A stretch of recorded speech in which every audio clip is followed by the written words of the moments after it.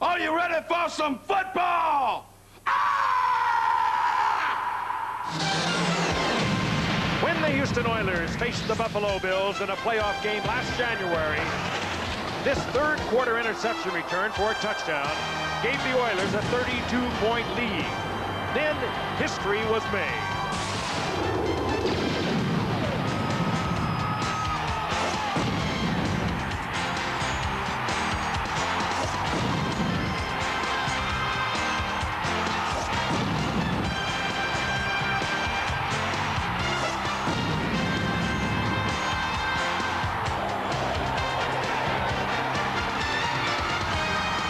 Statistically, it was the greatest comeback victory in NFL history. And tonight in Buffalo, the Oilers are back in town in what may be the benchmark game of the season for the Oilers and quarterback Warren Moon.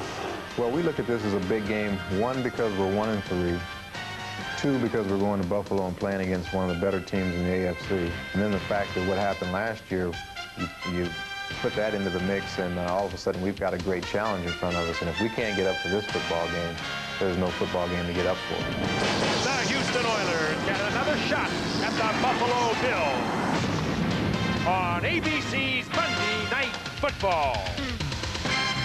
All right, on three. 1, 2, 3. Big hit!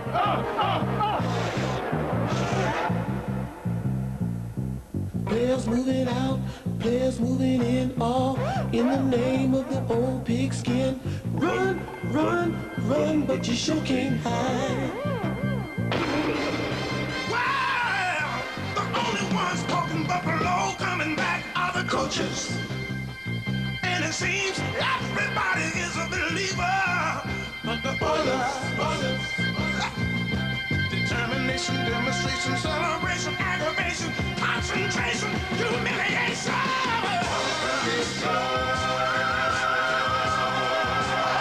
Pandemonium all over! Today was their day. And the ball moves on.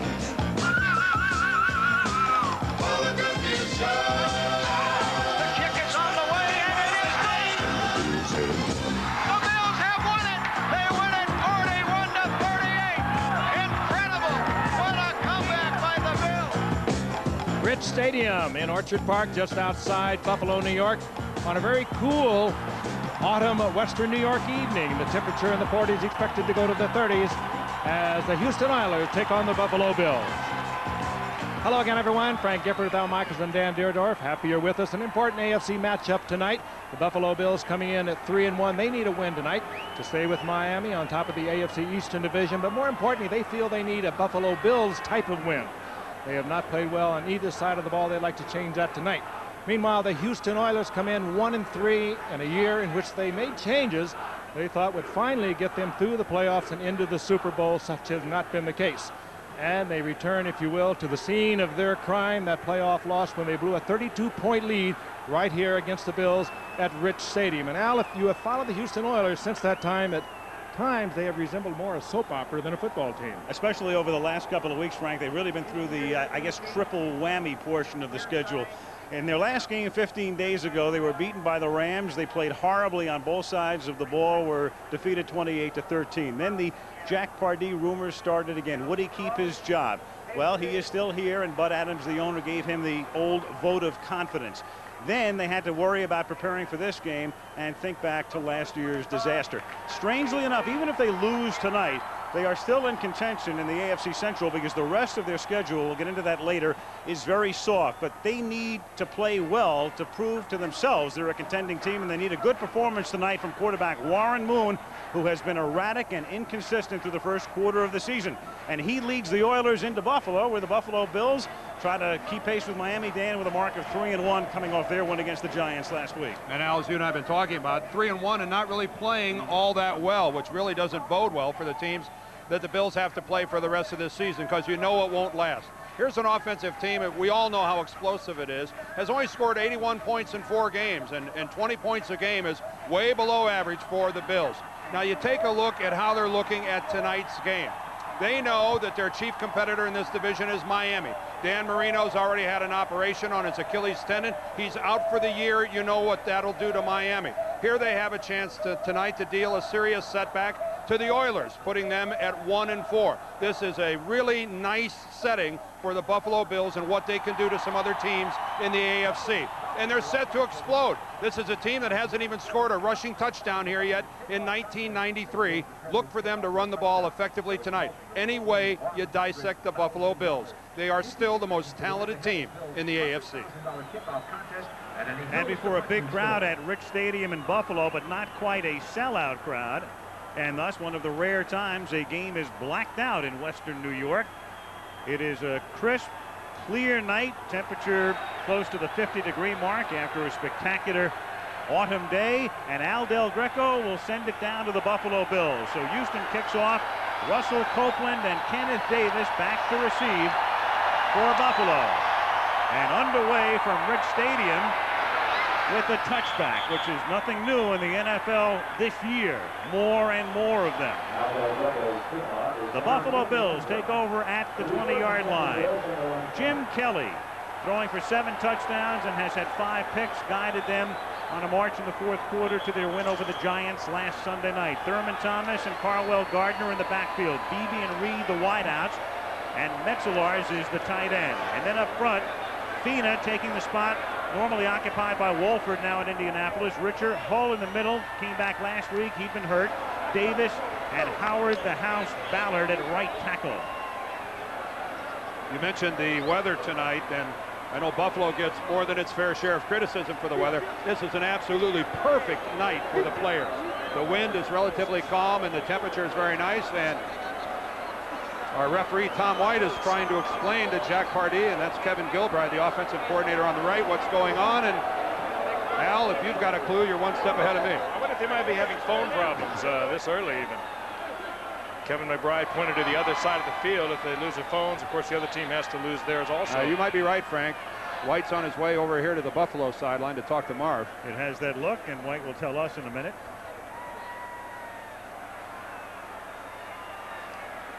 As Buffalo awaits their first play at the 20-yard line, it's about the only way to slow down the Buffalo hurry-up.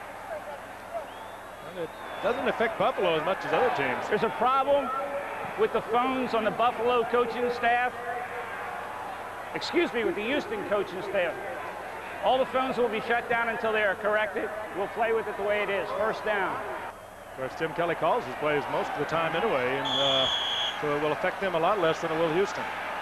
He hadn't been calling his plays this season until last week. First and 10. Buffalo from the 20, and they'll go right to the air, and Kelly nearly gets sacked, and then the pass is incomplete. It would have been a very minimal gain. Pete Metzelaars, the tight end, the intended receiver, and then Sean Jones exultant after the first play. And let's take a look at that Houston defensive line. A very good one. Fuller, Childress, the perennial All-Pro, Lee Williams, and Jones. Robinson, Al Smith, and Joe Bowden at right outside linebacker, though Wilbur Marshall is in uniform, will play. Dishman and Jackson are the corners. McDowell and Robertson are the safeties. On 2nd and 10, Thurman Thomas picks up 2 before Lee Williams makes the tackle. So we mentioned that Wilbur Marshall will see action tonight. He has been bothered with knee and ankle injuries. There's a flag down on the last play. No, Wilbur Marshall played on that last play out. They dropped the flag and picked it up, but Wilbur was in on that last play. And now comes out on 3rd down and 8. as Andre Reed goes in motion. And Kelly out of the shotgun throws, and Beebe was there, but he was out of bounds. And so it will be 4th down and 10. And one of the problems with the hurry up is that when you hurry up and don't pick up a first down, you don't take very much time off the clock. And 45 seconds into the game, Houston will get the football. And you saw Kelly go right at Steve Jackson, who is replacing an injured Darrell Lewis over that right cornerback position. And I would imagine Steve Jackson, who's had his share of injuries, is going to draw a lot of Buffalo attention tonight in the passing game. Here's Chris Moore to punt. Beauty. 53-yard kick and a fair catch called for by Willie Drury. So a beauty for Moore. And how often will you see a fair catch called for in a 53-yard boot? Oh, he put some altitude on that one. Here is Warren Moon, and those last two numbers tell the story. 4 TDs and 8 picks in 4 games and completing only 56% of his passes. From the run and shoot, you use one running back, and that's Lorenzo White. Then the wideouts are Jeffrey Slaughter, Leonard Harris replacing the injured Curtis Duncan and Givens. Donnelly, Munchak is back. He's been hurt. Matthews as good as anybody in the league at center. Dawson and Williams. First down from the 27-yard line, and they begin with Lorenzo White to the short side of the field, and he picks up 1.5 yards. And he's tackled by Jeff Wright. Now, from time to time, Buffalo will look like this, but of course, against the run and shoot, they'll be varying their defense a lot tonight. Barnett, Wright, and Bruce Smith, the perennial All-Pro. Bennett, Patton, and Maddox in the middle, and Talley, the other outside backer. Mickey Washington at one corner, replacing the injured J.D. Williams with Odoms at the other. Henry Jones, a brilliant safety, and Kelso, the free safety. Matt Darby and Thomas Smith now come in the dime package, so you've got 6 defensive backs. In basically a 4-1-6 on 2nd down and 8. They give it to Lorenzo White. There's a lot of room in the middle, and he picks up the first down, takes it out to the 43-yard line.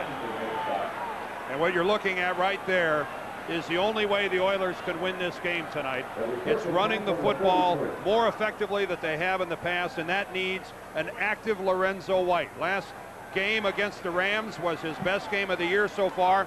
A tremendous job of blocking by the offensive line. It's been banged up. It has not been very effective. They have new people, and that's as good a start as Kevin Gilbride there, their offensive coordinator, could have hoped for on a running play. That's White's longest gain of the year, 14 yards. He comes in averaging only 3.2. White again. And he picks up about 2.2, just over the 45-yard line. It'll be 2nd and 8. Lorenzo White had over 1,200 yards rushing a year ago, but this year he came in very late, only about a week before the season started, their opening game of the season. And really, the first 4 games have been kind of a training camp for him. They say he's a slow starter, and if he's going to play back to what he did a year ago, this could be the beginning of it tonight.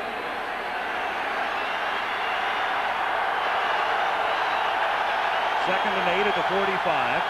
3 minutes into the game, no score.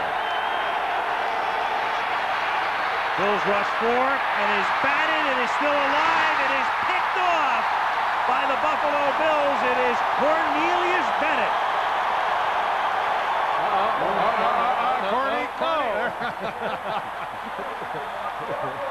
A good fake by Bennett. Bruce Smith came in from the backside.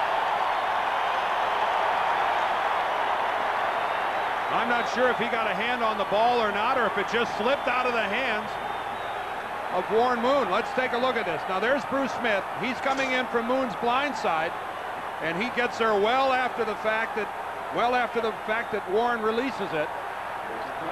This will give us more of a vantage point to the right, and that is really just a tremendous play. It gets batted on the inside. Bennett hits it and then intercepts it, and here goes the long one. And Kelly hits the home run for Don Beebe. Whoa, what a start. Wow. It was Jeff Wright who knocked that ball up in the air for Bennett to make the interception to set up the first pass of the series, a touchdown to Don Beebe. How's that for wasting no time? That's your hurry-up offense. He just ran by an Oiler defender who I think was expecting help on the outside. Good protection for Kelly. wide open is Beebe. Chris Dishman was the cornerback who appeared to be the closest guy to Beebe. He was trailing him by a good 3 yards. And he had to be looking to turn him over to somebody. Dishman, good man-for-man cover. Steve Christie with the extra point. So the turnover off the volleyball interception, touchdown BB, 7-0 Buffalo.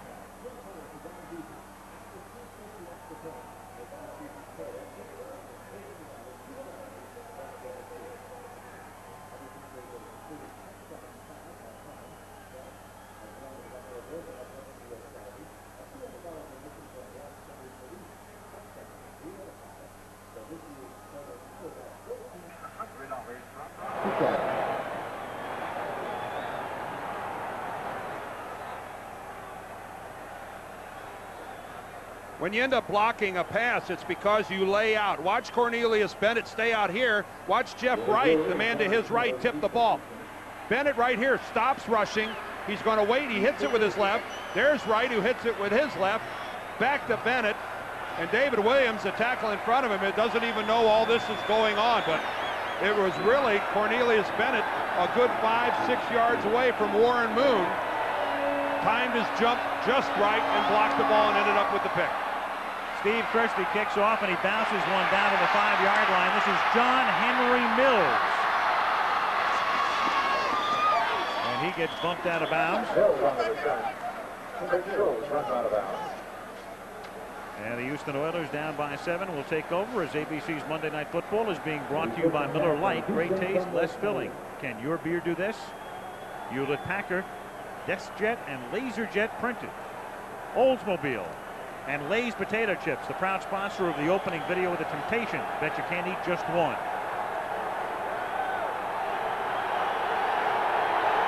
At the 28-yard line. First down, the Houston Oilers, with Moon now having thrown 4 touchdowns and 9 interceptions. And he has to pack it in and slides to a halt up at the 32-yard line. Bennett will get credit for the tackle.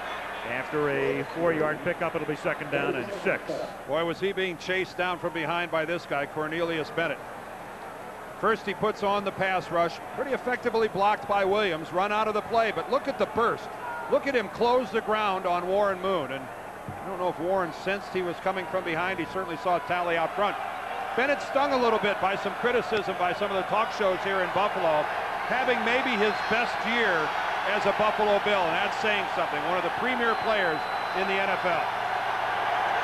Playing right now as a down lineman, whether he can come on the pass rush or he can drop into the coverage. Play clock went all the way down to 0. Bruce Smith was informing us of that, number 78. Play a game. Houston, 5 yards, just 2nd down. It's very important right now for the Oilers to get themselves together. They had a play, a freak play happened to them, and they got to come back and go with their game plan. They, I'm sure, set out to run the football. They got to go back to it. They were really stung quickly, and a team that comes in 1-3, as they do, they could lose it very quickly in a game like this. They got to get control of it. 2nd and 13. 10:21 to go in the opening quarter. It's 7-0 Buffalo. Here comes Smith. Moon retreats, gets off the pass to Lorenzo White. And he is forced out of bounds at about the 30-yard line by Darryl Talley.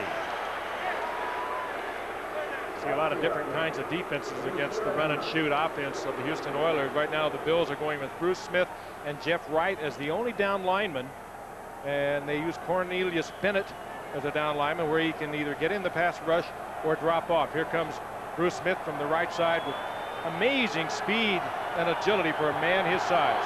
Well, Kevin Donnelly, the left tackle, turned his shoulders awful early. He can't make a habit of doing that, or it's going to be a long evening for him. 3rd and 10. Buffalo rushing 4. Moon gets it to White. He seeks that first down. It's very close. Talley makes the tackle, and it appears he's going to get a nice spot. And that will be a first down for the Oilers off 3rd and long. This is what they need from White. Good runner, good on the draw play, good quick lateral movement on the part of Lorenzo White out of the backfield. An excellent receiver with almost 60 receptions a year ago. Big part of their offense. And that might be the biggest first down they've had all year. They needed that badly. They're already down by 7 in a place that will always haunt them, at least those who remain on this team through the years. As Moon on first down throws it over the middle, and that's picked off by Odoms at the 32-yard line. And Nate Odoms is out of bounds at the 50, and that's already 2 picks off Warren Moon. Tried to float it downfield to Webster Slaughter. Nate Odoms trotted by us tonight warming up, said, watch me this evening. I don't know if he had a premonition or not, but Moon looking at Slaughter all the way. The ball hangs on him, and there comes Nate. Nice little one-handed interception. Bad start for the Oilers.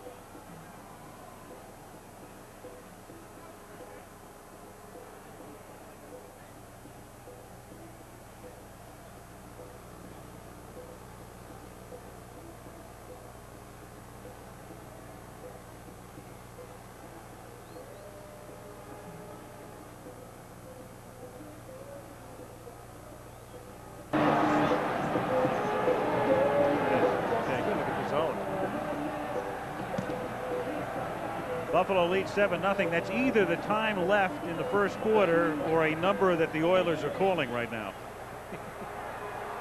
Yeah, Al, they've had a couple of things go really bad for them already tonight, and for a team that's struggling like they are, it can set something pretty terrible off for them. Philly on first down from the 50. And if he completes it, it is a live football, and now the officials are saying it is dead at the 41-yard line. And the other official is coming in and saying incomplete. He was juggling the ball, and for one official, it looked like he was down on the contact, but the other official saw it from another angle. And in either event, Houston will not get the ball. One official said he was down by contact. The other said incomplete pass. Ruling on the field, incomplete pass. He never had possession of the ball. Second down. And he is bobbling the ball. Don Beebe controls it. Beebe wrapped up by Dishman. 2nd and 10. 9:01 to go. Opening quarter. Marv Levy, oldest coach in the league at the age of 65, took over midway through the 1986 season. Thurman Thomas, who has led the league in yards from scrimmage, and that means rushing and receiving combined over the last 4 years. An NFL record is tackled by Sean Jones. And Thurman Thomas just keeps rolling along now in his 6th year, and I'll tell you what, another year like the prior 4, and he's going to wrap up Canton. You've got that straight. Here they go again without a huddle. Oh, Howard Ballard, the right tackle, move. I think we'll get a false start on Buffalo here. Buddy Ryan, late of the Bears, late of the Eagles, now has found a home in False Houston. start. Number 75 offense, moving prior to the snap, 5 yards, still 3rd down. There's Howard Ballard, the closest offensive lineman to us. Watch him move. That's all it takes. His hand leaves the ground, but even if it wouldn't have, that's still a false start. Ray Childress quick to point it out.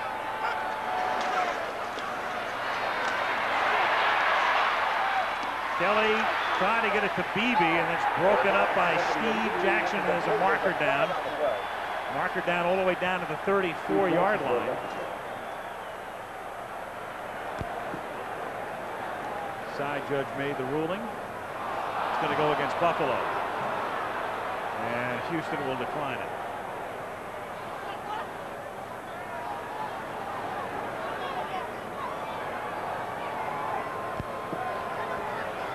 Offensive pass interference, number 82.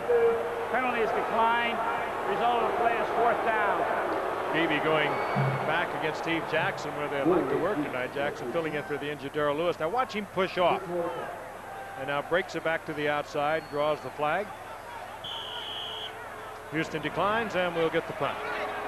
Chris Moore. Line of scrimmage is the 49-yard line, and this is a high floating kick. And Drury calls for a fair catch and makes it at the 28-yard line, so just a 23-yard kick. As the Houston Oilers take over, 8:08 to go in the quarter, 7-0 Buffalo.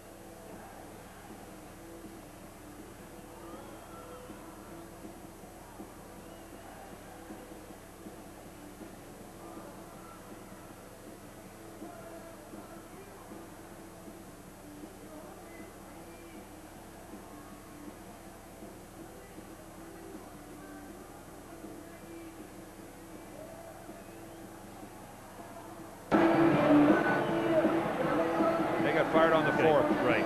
Next day.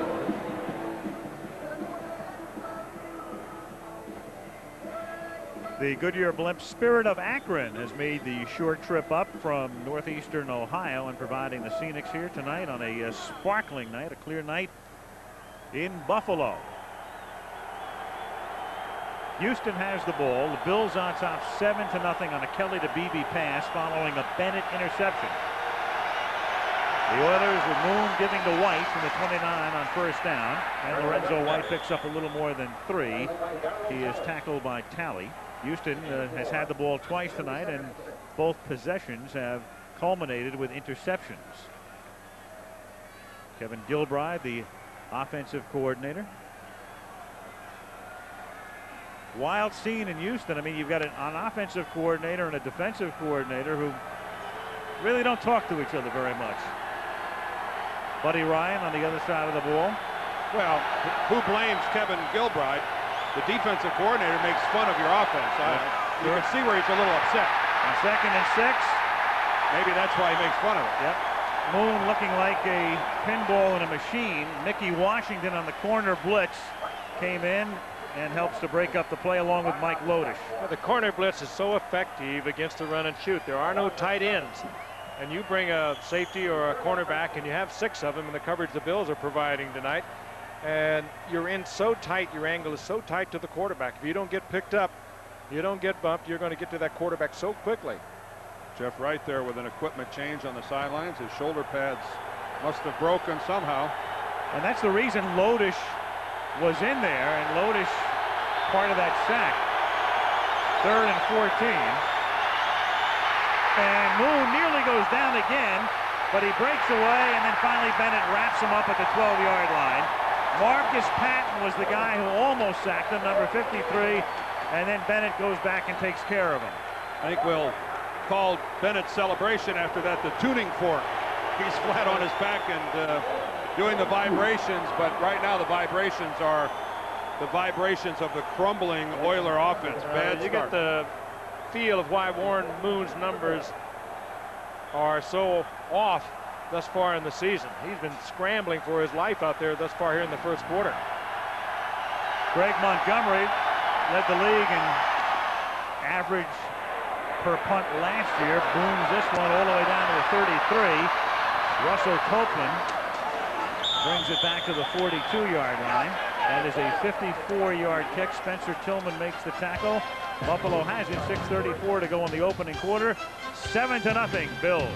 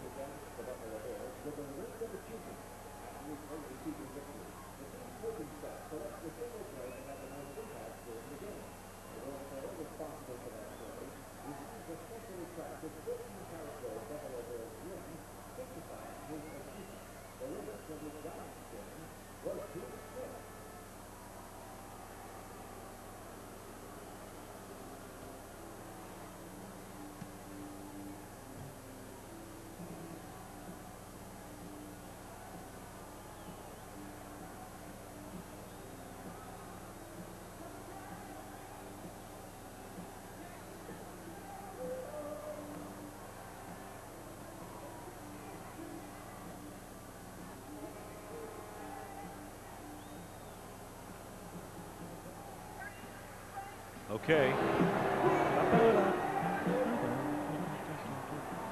Tomorrow night, David Caruso stars in the #1 drama of the new season. Find out why America's made NYPD Blue television's newest sensation. NYPD Blue tomorrow, right here on ABC. We saw Jeff Wright changing his jersey. The reason was the officials deemed that he had Vaseline on his shoulders, and he was a little too slick for what is. Is that why? Yeah. I don't think I've ever seen a defensive lineman call for that. Yeah, normally offensive linemen do it to keep the defensive guys from grabbing them. I guess grabbing goes both ways. Here's Thomas going nowhere on first down. Eddie Robinson, the second-year linebacker out of Alabama State, makes the tackle. Kelly, meanwhile, off to an inauspicious start in a statistical sense. Jim is one of his first 5, but that one was a 34-yard touchdown pass to Don Beebe. 2nd and 10. Kelly wobbles one. Flags are down. Somehow the ball got into Beebe, and they're saying incomplete, and a flag down anyway. Well, Beebe and Dishman got into it again.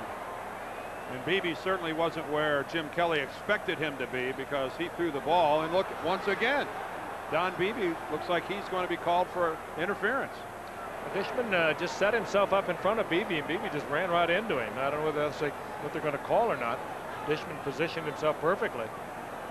Not showing a whole lot of respect for Beebe's speed. All he has to do is play back the earlier touchdown, and he will understand that Beebe has got some blazing speed. Well, it's almost like setting yourself in a defensive position to take a charge in basketball. If you're a defensive back and you're there. Offensive pass interference, number 82. Penalty is declined. Third down. If you've established position, the receiver's got to run around you. He can't initiate the contact. Well, not like this anyway. No. Beebe just a little out move and runs right into Dishman, pushes off. Yeah, that's a good throws call. The flag, and it was a good positioning by Dishman. Darn right. That's a good call by the official. And it's third down and 10 now at the 43-yard line. 7-0 Buffalo. Kelly, everybody covered. That's a coverage sack, and the credit will go to Lee Williams. So the secondary does its job, and then Williams finally gets to Kelly, and Houston forces a Buffalo kick. Buffalo has had Houston on the ropes here and has really not taken advantage of it. The one quick score to Beebe, nobody open anywhere, and Jim Kelly is sacked, and Buffalo has to punt. And as poorly as Houston has played offensively, trailing 7-0 here is a blessing. Moore's kick, 42 yards, fielded by Drury. And he's back out to the 26, tackled by Marcus Patton. 5:41 remaining first quarter in Buffalo. Still 7-0 Bills. Is that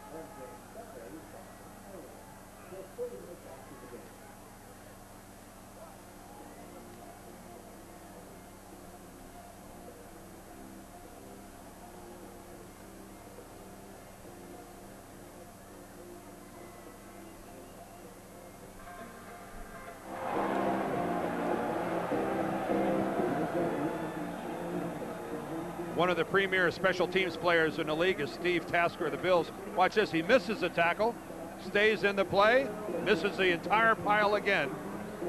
When you're a special teams maven like he is, you're a couple bubbles off center. He's been to what, 4 Pro Bowls, a special teamer. He actually was a 9th round draft pick of Houston back out in of Northwestern. Yeah. Yep. Not the type of behavior that you expect from a Wildcat. He was the MVP of the Pro Bowl last year. First down, Oilers at the 26. It's the 4th time they've had the ball. And here's White, and he's hit by Smith, and he's tackling for a loss. And the Oilers tonight, in their 3 possessions, the first ended with an interception, the second ended with an interception, the third ended 4th and 25, and this one begins with a 2-yard loss. And there it is. And you would normally say, well, there's no way you lift a Warren Moon, but there's a precedent here, as many of you know, certainly those of you who cover the Oilers or follow them. 3 weeks ago in San Diego, he was lifted. He takes the inside. Donnelly really doesn't have any chance of keeping him out of that middle. Bruce Smith, virtually impossible to block all by yourself. He is having a great year. Oh. 2nd and 12. Moon throws, that's tipped, and it's incomplete. Webster Slaughter had it glance off his fingertips. Your best hope with Smith is kind of what happened on his last rush right there, where you hope you can route him inside that he runs into traffic, that he runs into the pile, and that stops him, because one-on-one, Frank, how are you going to do it? I know, and you have a run and shoot offense with no tight end. You can't line up a tight end over there and force him into the gap or outside, and he is at an angle at the quarterback that is really disruptive. Mike Munchak normally in at that left guard position. He's out right now. Eric Norgaard, number 64, has taken his place. Munchak has been hurt, did start the game, but out now. 3rd and 12. And Moon has an open man, and he hits Ernest Givens on the far sideline. On 3rd and long, they're able to convert. And one of the few times Moon dropped back into the pocket and had time to get the ball downfield. Quarterback takes so much abuse for what actually happens up on that offensive line, and he has been running for his life. Look, he had the protection in. Givens splitting that Buffalo zone, and Moon right on target. He can, is such an accurate passer. Boy, that was close as to whether he was in or out, but a well-delivered ball by Warren Moon. Mickey Washington had the coverage that time. First down from the 45. Look out. Moon avoids the sack, gets it away, incomplete. And Mickey Washington that time, again on that corner blitz, had a sack earlier, and that time almost got him again. Well, it's a blitz that has hurt the Oilers all year. They kind of adjusted to it a little bit better in their game against the Rams, but there is just nobody left to block. The corner reads, the back releasing. Once the back is gone, there's Munchak on the sidelines. Once the back is gone, there is nobody left. All the linemen are covered off. They're busy blocking somebody else, and your quarterback is going to take a pounding if it's not a quickly released pass. Washington in there again quickly. He's the man replacing the normal starter. James Williams is hurt. Draw for White, and he picks up about 3 before he's tackled by Marcus Patton and Bruce Smith. And another 3rd and long now for the Oilers with 4:15 to go in the opening quarter. 7-0 Buffalo. One of the great offensive linemen in the NFL just can't seem to overcome the fact he's got chronically bad knees. And I know he's disappointed, and Lorenzo White would certainly like to have Mike Munchak in the game.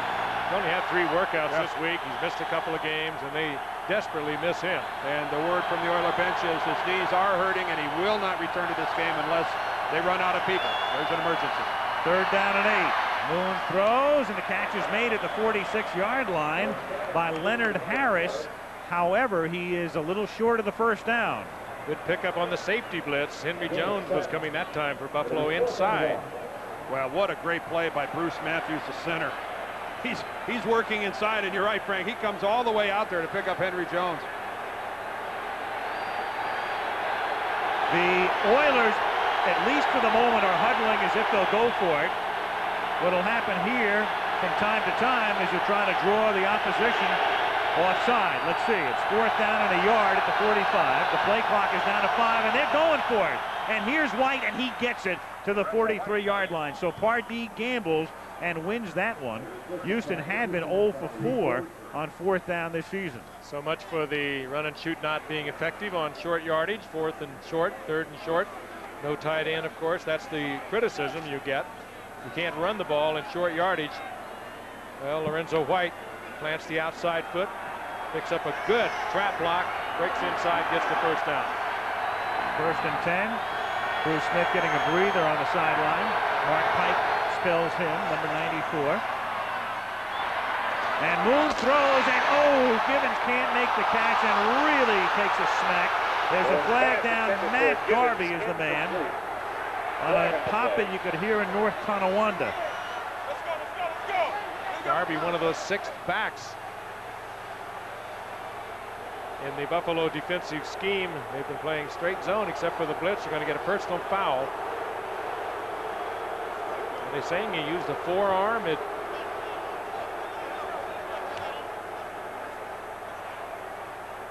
I think everyone in the NFL is aware of the fact that Personal foul, unnecessary roughness, number 53, 15 yards from the previous spot, 1st down. he says Tom White 53, he means 43. 53 is Marcus Patton, but 43, Matt Darby, is the player who's called. Let's watch it at regular speed. Listen to this and watch it. Moon is pump fake right here, delivers the ball. Darby comes a long way to make the hit. And Gibbons gets right back into the game.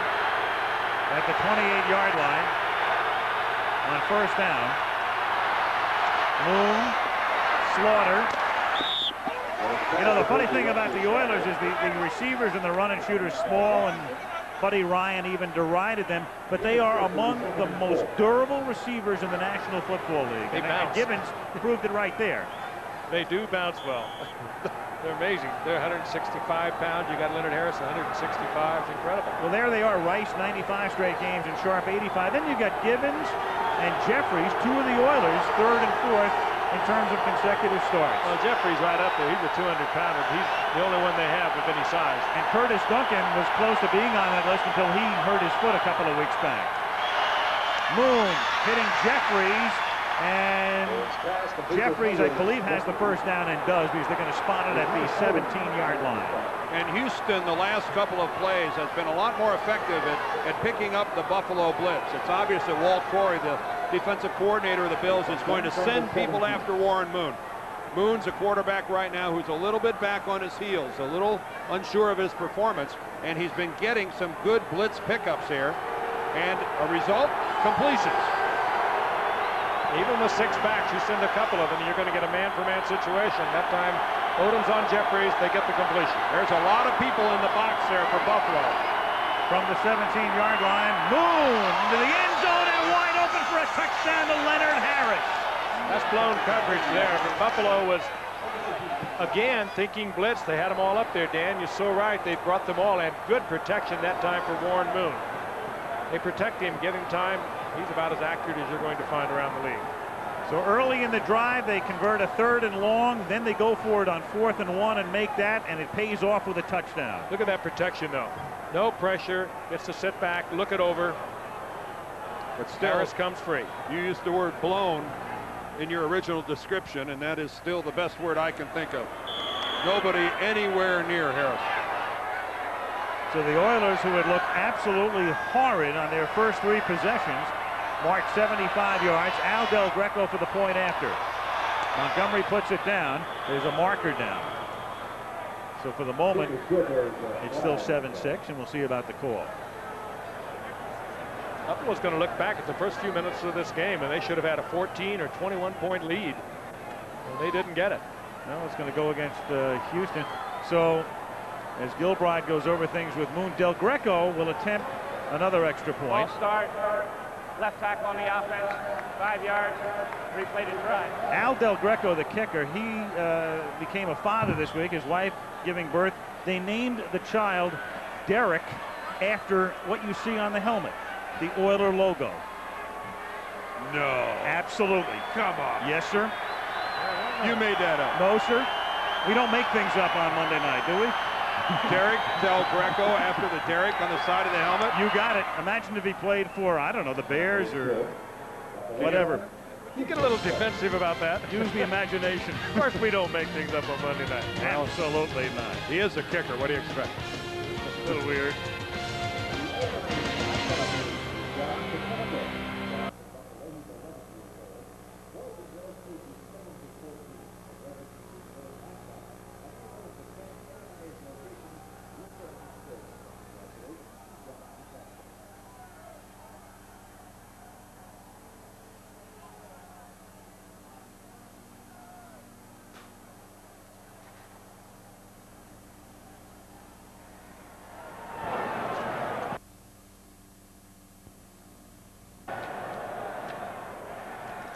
Let's go ahead and take a look, if we could, at Houston's touchdown. And I think we'll get an idea of what might have happened in that blown coverage. Take a look. This is Leonard Harris right here, and this is Henry Jones. Watch Jones come off, and I'm not sure who was right and who was wrong, but watch Jones come off his coverage right here when the outside receiver makes his move to the inside. And right there are 2 Buffalo Bills covering the same guy, and nobody's covering Leonard Harris. And Orlando coming over from free safety, not even close to it. No, and that's not his play, not from clear from the inside. First touchdown of the season for Leonard Harris. We have 1:08 to go in the quarter. Copeland back to receive, along with Kenneth Davis and Del Greco. Sends it to the 2-yard line. Kenneth Davis, who is Thurman Thomas's backup at running back, gets hit by Lathan and then tackled up at the 13-yard line. Jim Kelly and the Bills, you know, despite the fact they're 3-1, Kelly's been erratic this year. Case in point, last week they beat the Giants. He led them to their touchdown march when he had to. Prior to that, the only touchdown they had scored in that game was an 85-yard interception return by Henry Jones. You know, we talk about the problems with Moon and Kelly. Kelly has been sacked 14 times in the first 4 games of this season, only 20 all of last year. The same holds true with Warren Moon. He was sacked 12 times coming into tonight in 4 games. I mean, they have been struggling for their lives with their offensive lines. Thomas juggles it. And after re-grasping it, takes it out to the 21-yard line in the final minute of the first quarter. Robertson and Childress converge on the tackle. And we have an injured Oiler. Is that Wilbur? Sure is. Yep. That's Wilbur Marshall, who's just been nursing all sorts of injuries, a bad knee, a bad ankle that's really been the biggest source of his concern, and just hasn't been healthy ever since he joined the Oilers in that much celebrated debacle with the Washington Redskins as far as who offered him a contract, who didn't, who was going to honor it, and finally had to be settled by the commissioner, Paul Tagliabue. He had arthroscopic surgery just before the season started, going back to August the 6th, and then he just was getting healthy from that, and he came back against the Rams 2 weeks ago and sprained his ankle, and has been in and out of the lineup tonight.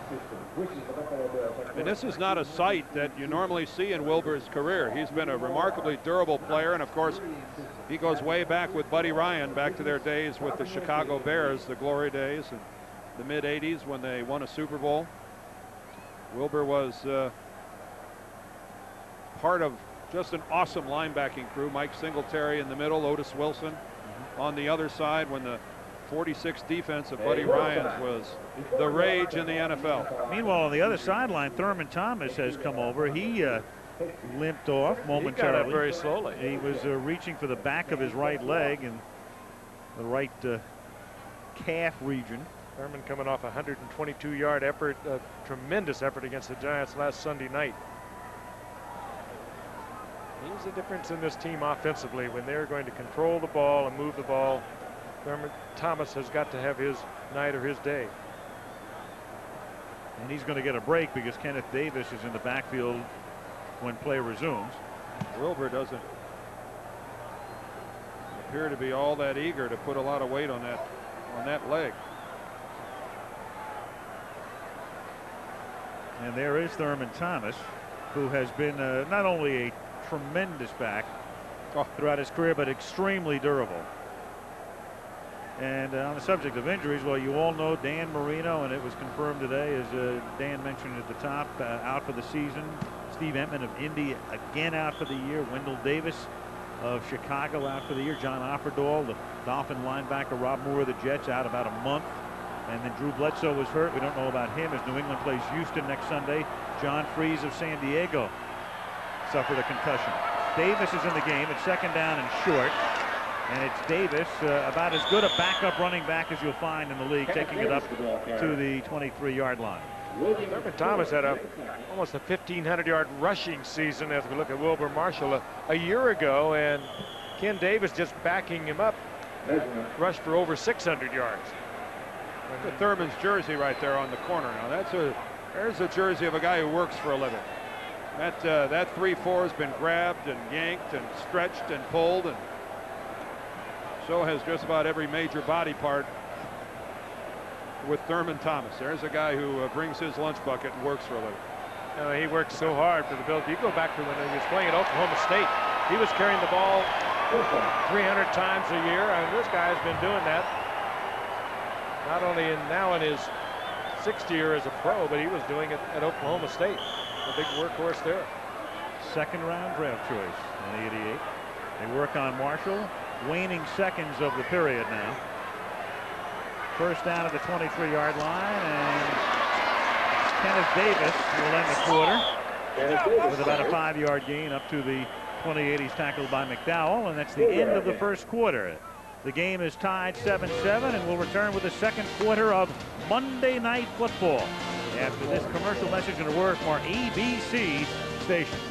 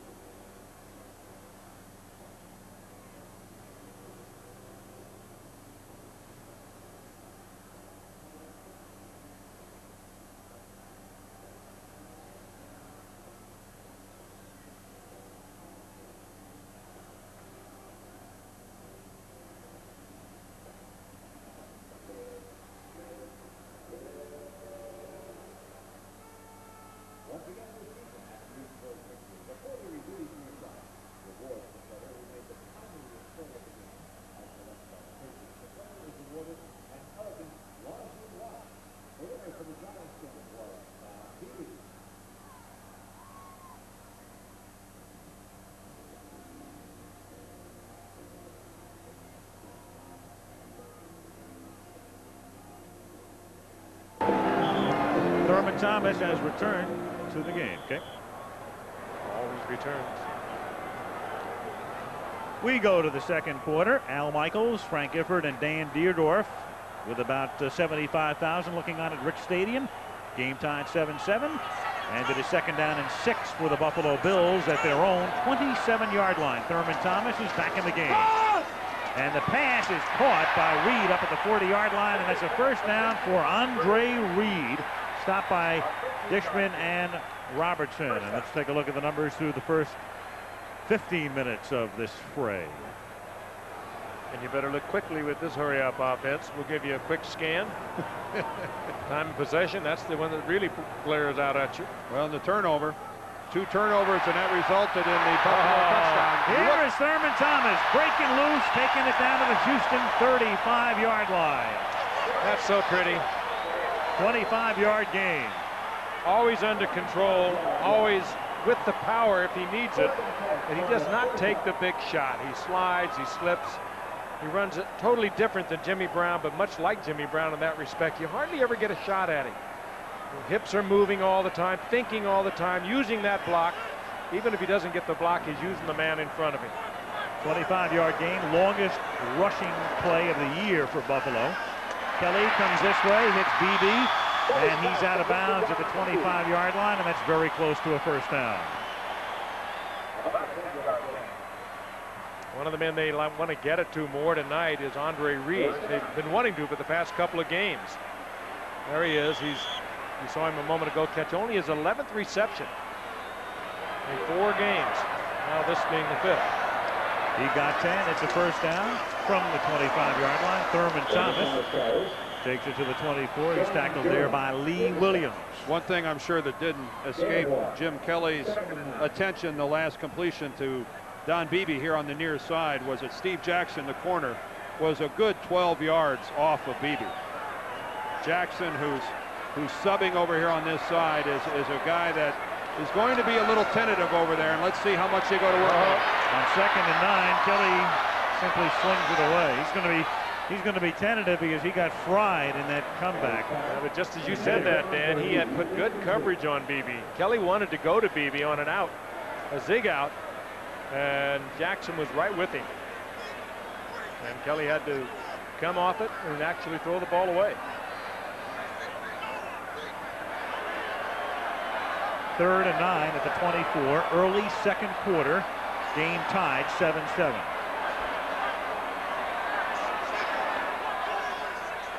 Even with a hurry up, when you audible, the play clock can tick down, and right now it's at 4. And on 3rd and 9, it's Reed with a catch for a touchdown. And Give half of that catch to Jim Kelly, reading the defense. When you don't go into the huddle, he had a lot more time to make his changes at the line of the scrimmage, and you saw the really good part of that hurry-up offense. Kelly had a lot of time to look at Buddy Ryan's defense. Top of your screen is Reed. Dishman comes up, and Bubba McDowell and Robertson, neither one could get there.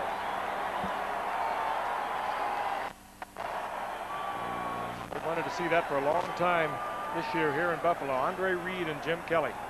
Christie for the point after. So 2 touchdown passes from Jim Kelly. The Bills, oddly, still without a rushing touchdown all season. Reed hauls it in, and the Bills lead by 7.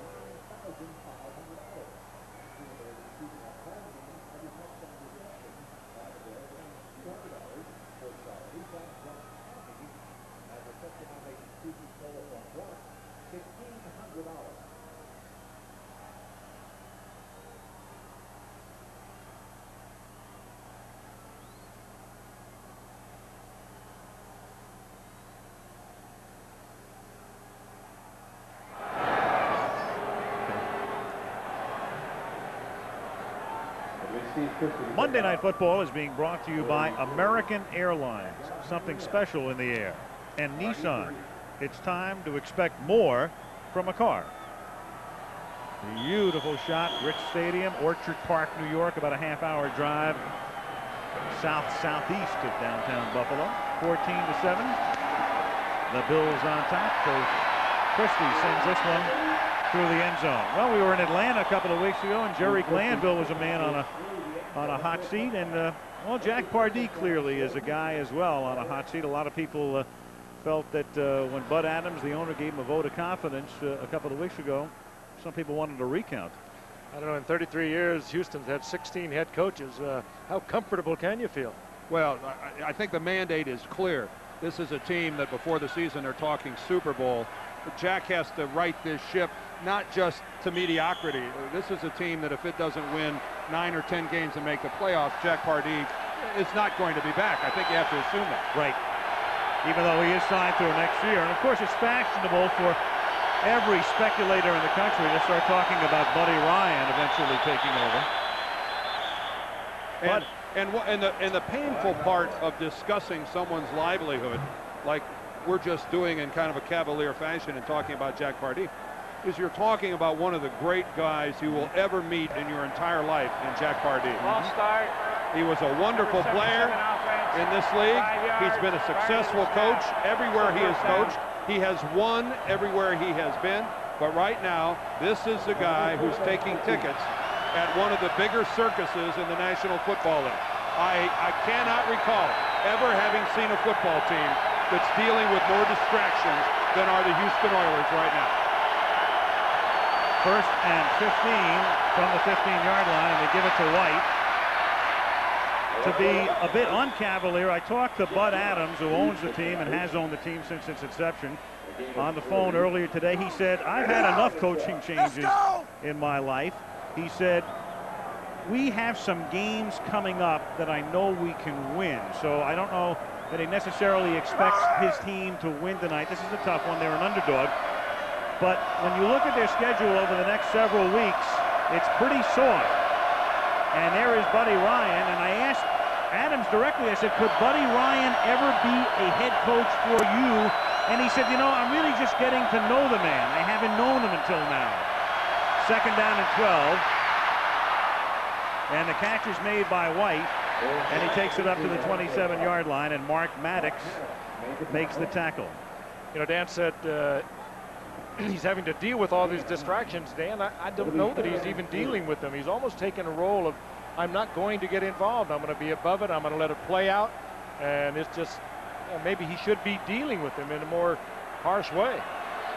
You saw the graphic illustrating the softness of their schedule. They played some very tough games thus far, or tough opponents anyway on paper.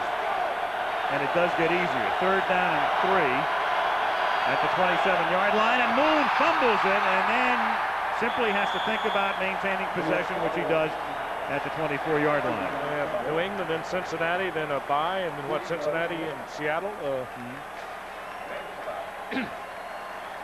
Well, that's why, as we said tonight, off times in a situation like this, you'd say it's a critical game for the Oilers, but even if they're 1-4, they're only 2 back in the division with the soft part of the schedule coming up. That was a good snap by Bruce Matthews, the center. It went right into the hands of Warren Moon, and Warren just muffed it, wrapped it. On 4th and 6, Montgomery's kick. Dangerous. 41 yards, fielded by Copeland, and it was a low line drive that Copeland brings back to the 44-yard line. So near midfield, the Bills take possession with 11:06 left in the opening half.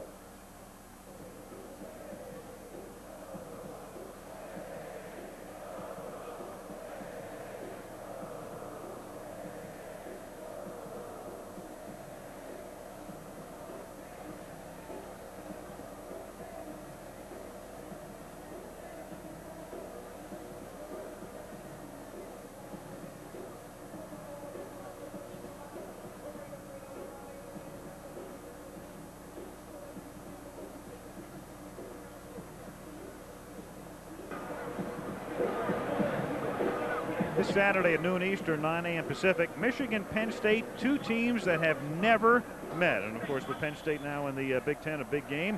And then regional action, those games available. Check your local listings. If you don't like the game being shown in your area, call your cable operator for the pay-per-view options. Those are the games in the second half of our doubleheader this Saturday. Here it is, 14-7. The Bills on top. They start from the 44. The toss to Thomas. He cuts it back, leaves Marshall in his dust, and takes it out to the 46-yard line, where Marcus Robertson makes the tackle. Real pressure on the Houston defense now. Letting the Buffalo Bills start at their 44-yard line is a type of an offensive start that more often than not they turn into points. And Wilbur is back out on the field for the Oilers, and they're going to need everybody they can muster. This is great starting field position for Buffalo. That's Carwell Gardner doing a pirouette, and I guess when Gardner does a pirouette, that's enough to get somebody to jump off. Len Montgomery came across. That was a Winter Olympics move by Gardner. All he needed was skates and Dick Button. Encroachment. Number 94 defense. 5 yards. Full second down. Check this out. Al, you put on your tuxedo and call this. Right. Oh, it's it's a body check. I don't know what that is. That's all I know about skating. 245-pound pirouette. Kelly going deep and through the hands of Beebe. Don Beebe had gotten out in front and couldn't haul it in. Beebe, the fastest of the Bills receivers. And he proved it right there. And he went by Jackson. Watch him just blow by Steve Jackson, playing a break to the outside, and Don Beebe just rockets past him. Whoa, so close.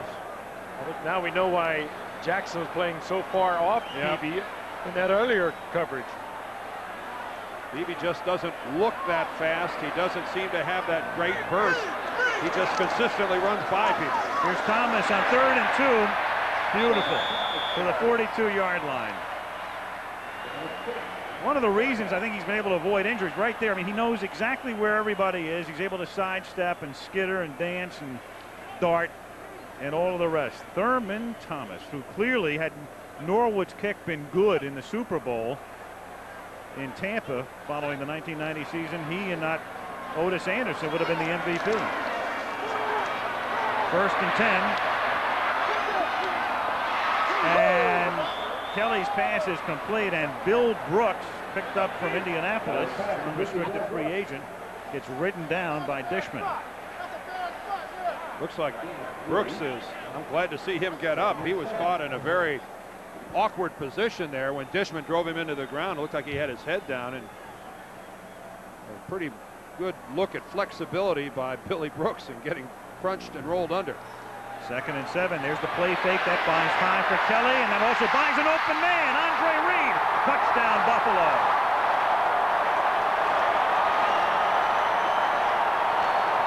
Good pattern. They're working over against Steve Jackson.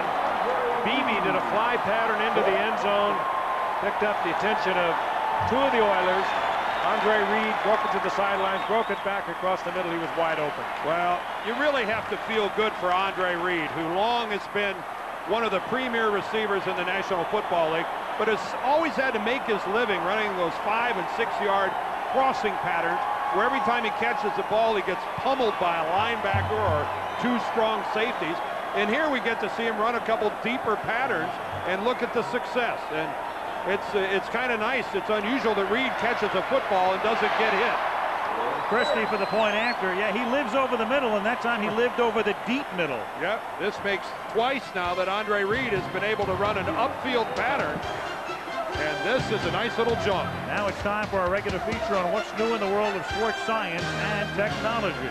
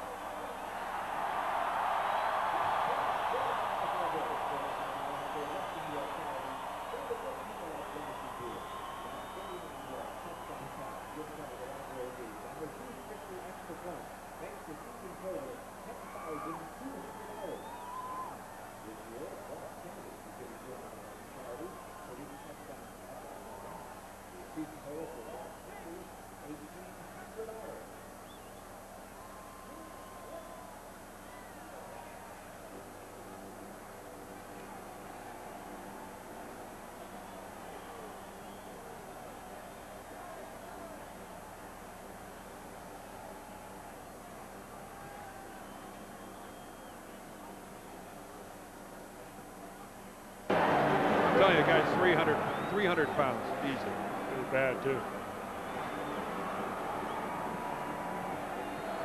Well, he has the jacket on, but he was loosening up. Cody Carlson, the backup quarterback, Now, I mentioned before, Warren Moon was taken out of the game in San Diego when the game was still very much up for grabs. And who knows the way this one's going. He had also thrown 4 interceptions down there, too. Drury in the end zone. And remember, his last play for the Oilers was just a fumbled snap. Shotgun snap was right to him, and Warren just plain dropped it. Sort of, hey, somebody talk to me. What do you want me to run? Warren Can't Moon. find Kevin Gilbride. Moon will be 37 in November. He had those spectacular seasons in the Canadian Football League. He will be our feature at halftime, and there's a guy who's been featured in the Buffalo offense tonight. Not a team in the league that wouldn't give a lot to have Andre Reed running patterns for them. The consummate team player. We better see a little urgency here on the part of the Oiler offense. They start in the gun, and here comes Bruce Smith into the backfield, and was he induced is the question. Well, he moved on Bruce Matthews, but Matthews was just moving back into his position after looking behind him. Centers do that all the time.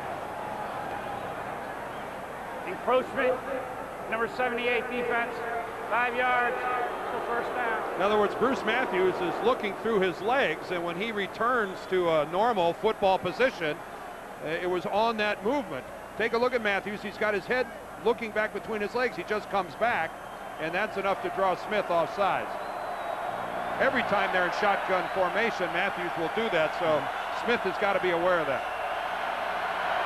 1st and 5. Play clock is down to 3. And the catch was made by Ernest Givens, and that's an 8-yard gain and a first down to the Houston 33-yard line. Washington and Patton converge on the tackle. Good little move on the part of Givens to get that first down. Now I know where he got that dance after touchdowns. He put a right little by Washington. Little shimmy and a little shake on right there, didn't he?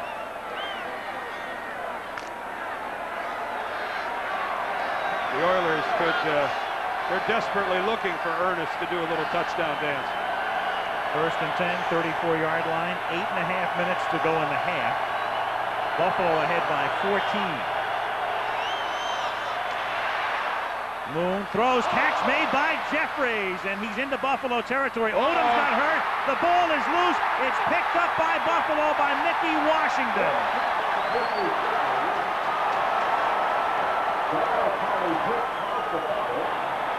You got to make your own breaks. And right now the Oilers aren't. Ooh, what a shot Jeffries took. He took a shot. Odom's got hurt on the play. He's still down. 8:19 remaining now in the half. Henry Jones.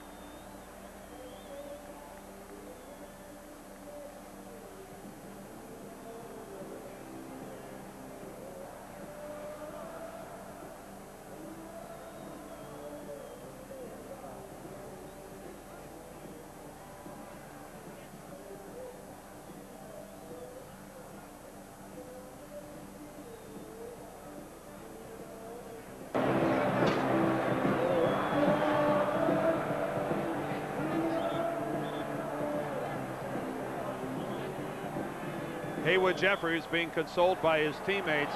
This is not how to carry the football after you make a reception. He'll switch it over to the left side, but never gets it put away. The big pop by Darryl Talley. Washington picks up the ball, picks it up, but sloppy work by Jeffries after the catch. And here's Thurman Thomas getting a first down on Buffalo's first play following Houston's third turnover. It's almost impossible to do a Buffalo game without calling out Darryl Talley for a big hit. Watch him coming in from the left side right there. The shoulder pad right on the football before Jeffries gets it put away. And once again, a big play by Darryl Talley. Kelly from the 46. Here's Thomas again. Finds that seam and picks up 4. Gets to the 42-yard line. He's tackled there by Eddie Robinson.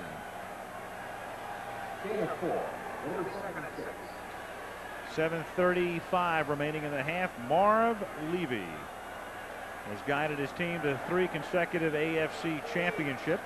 For all anybody wants to talk about, seemingly, are the 3 Super Bowl losses. 2nd and 6. Kelly throws, hits Carwell Gardner. And the Buffalo fullback takes it to the 20 for a first down. Tackled by Robertson. 22-yard gain. Carwell Gardner's 3rd reception of the season. Seldom ever carries the ball, but he does an effective job back there blocking. Buddy's defense is getting shredded. And I'm not sure that that's a PG conversation going on in his headset. Thomas to the 12. You know, clearly one of the reasons Ryan took the job, Buddy wanted to be a head coach. He's been a long-time assistant. He goes to Philadelphia for 5 years, goes back to his farm in Kentucky and does a little bit of TV work last year. But the only way to get back to becoming a head coach is working it back through the defensive coordinator position, and that's clearly one of the reasons he took this job. Mike Holovac, the general manager, and a guy who's been taking a little bit of heat in Houston as well. 2nd and 2. Thomas, and that's a first down.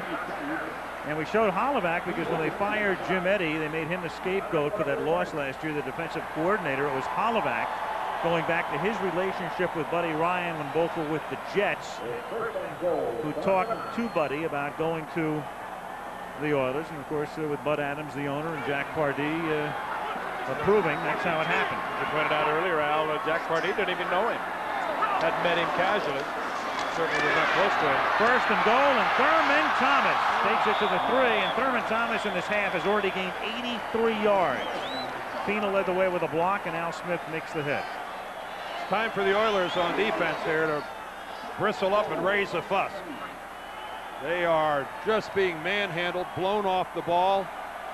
This offensive line of Buffalo has just really taken control of the line of scrimmage. This quarter alone, 180 to 47. 2nd and goal. Thurman Thomas.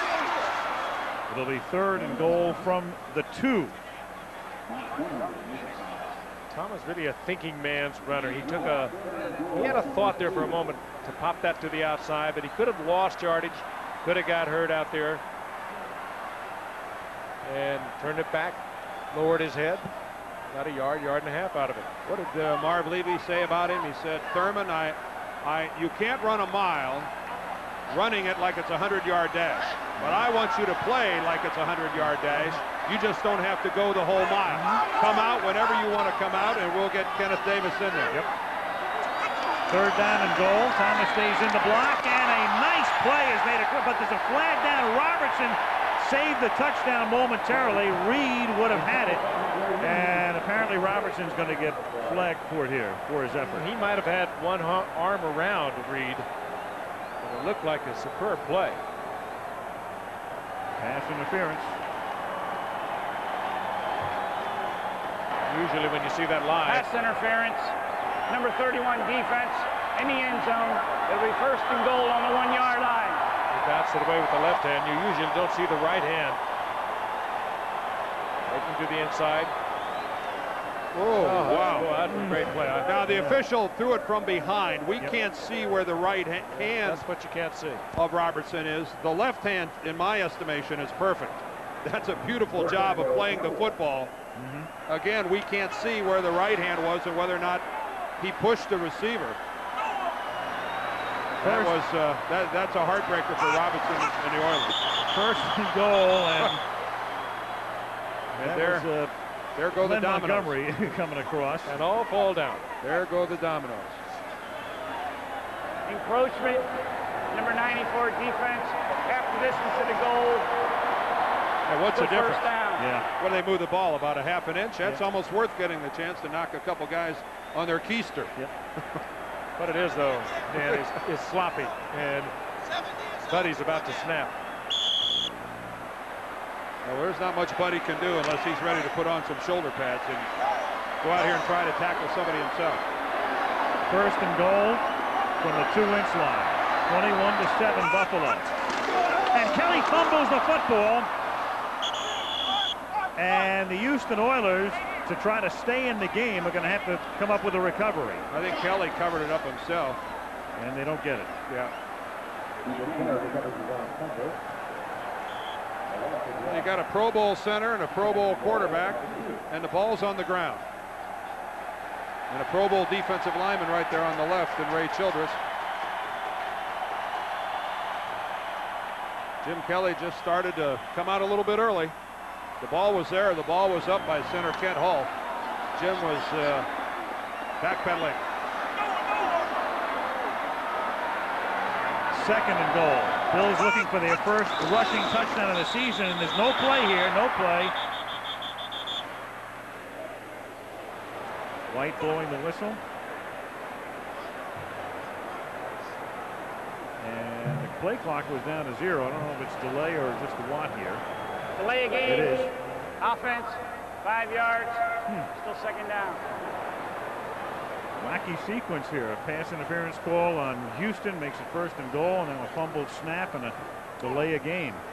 Well, these normally plays the are being quarterback's sent in fault. from the bench when you get in short yardage or down around goal line. And you can see Kelly, who's had no problem in the middle field, calling his own plays, but he gets down close and he has to look to the bench.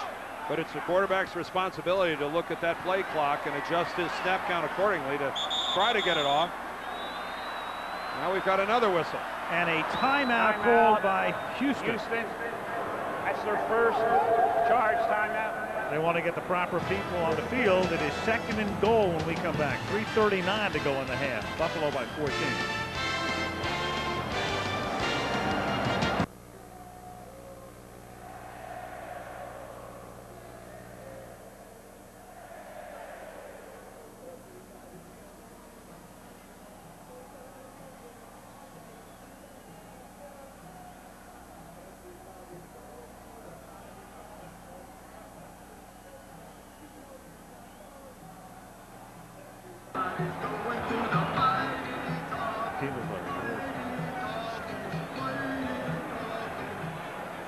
Houston just took a timeout. Buffalo will have it second and goal at the 7-yard line, and the Bills are already on top by 14. So a critical defensive stand here for the Oilers to at least try to limit them to 3. Already trailing by 14 are the Oilers, and Kelly leads them up on second down and goal at the 7. And Thurman Thomas, touchdown. Houston gambled, came with the blitz. We saw Lamar Lathan, number 57, blitz from the near side. It was a pass blitz.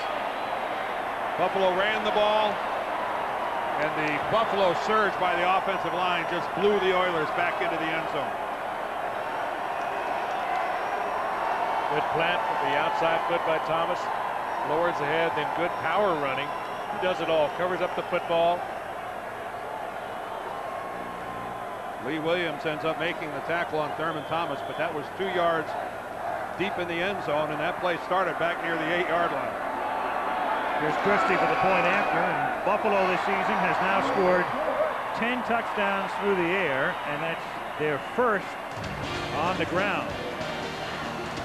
Well, it's grounding Houston into the ground, 28-7. Kind of a reversal. Now we get to see if Buffalo could hold their lead.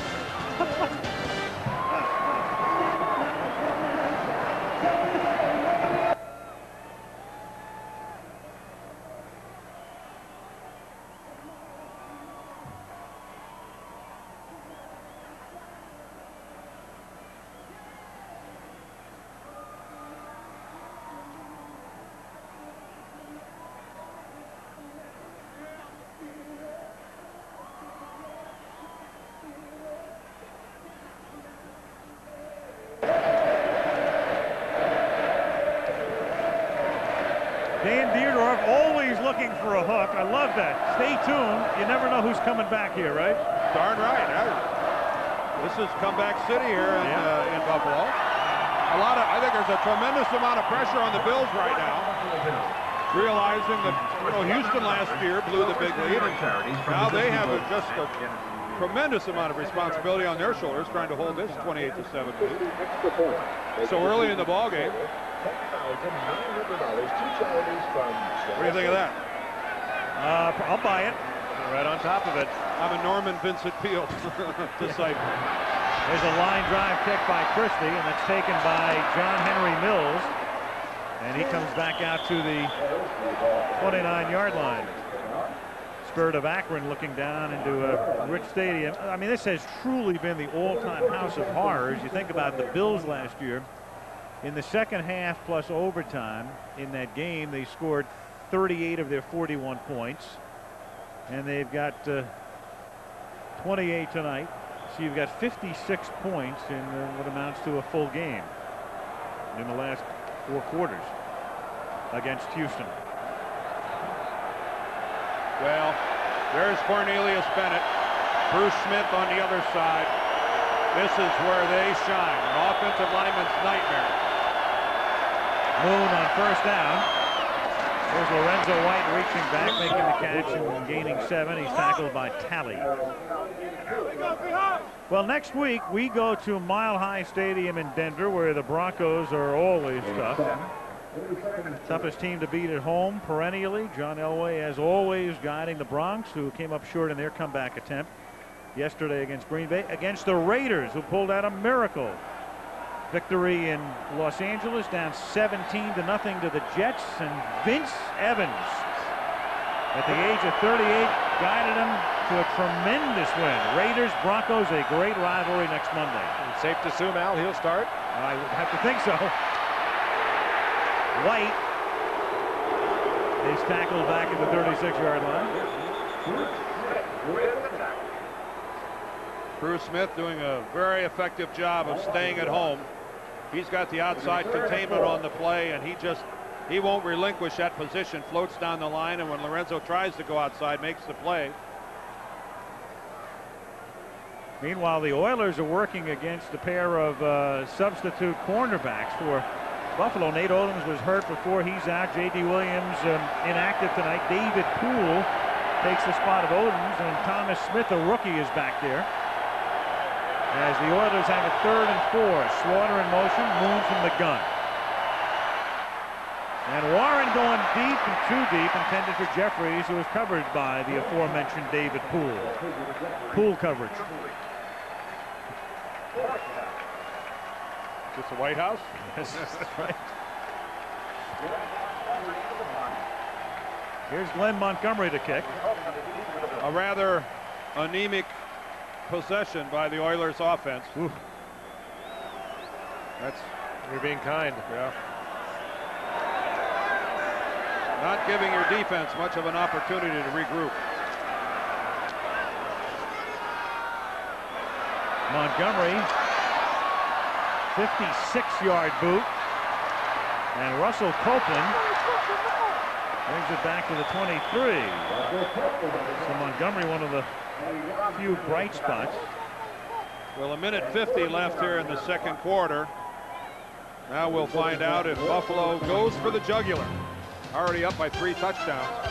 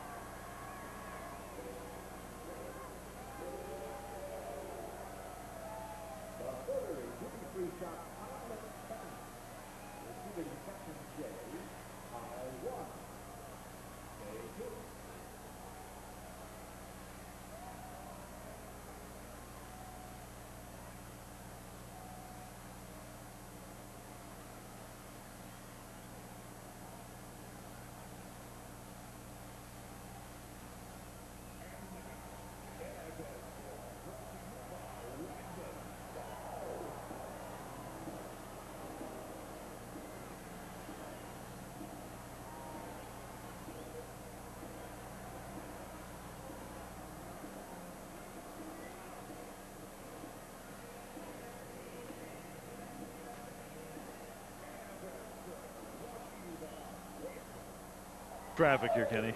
Okay. Yeah. Ernest Gibbons and Haywood Jeffries, a couple of the key receivers for Warren Moon, who just cannot find the consistency necessary to get the Oilers out of this morass. 1-3 coming in and down by 21 with 1:50 to go in the half.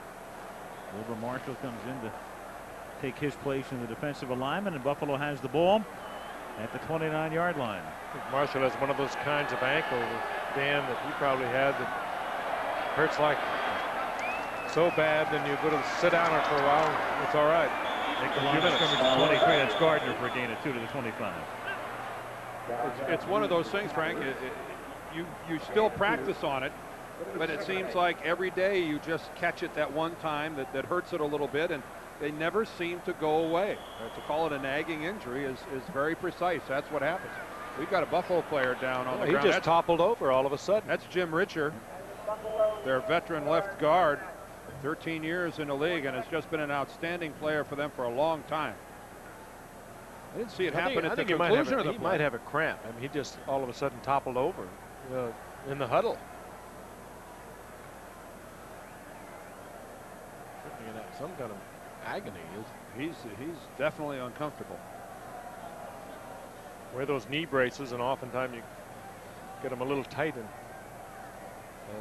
hopefully that's what it is. Jim, the player that now that he puts his helmet in that position, I think most of us over the years recognize him. It's impossible to lose that helmet. It's permanently attached to his shoulder pads. And he has been a stalwart on that offensive line for a long time. A multiple Pro Bowl player, #1 draft choice.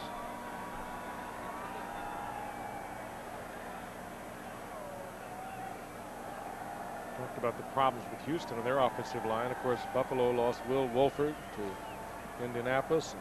Kent Hall had some early season troubles, and now Jim Richer is being assisted to the sidelines. Now you take one look at that guy, and you know he's not a rookie.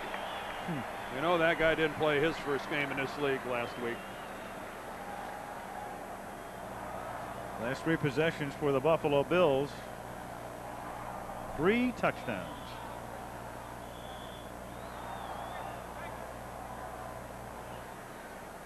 Well, there's 1:31 left in the first half. They ran it on first down to Gardner for just a couple yards. Let's see if Jim Kelly remains in a merciful mood. 2nd and 8 at the 25. And Sean Jones is in the backfield.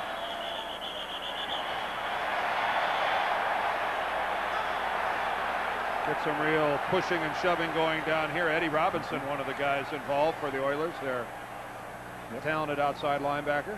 A lot of frustration on that side of the ball. With Kent Hull. To be the year they were going to get through those playoffs.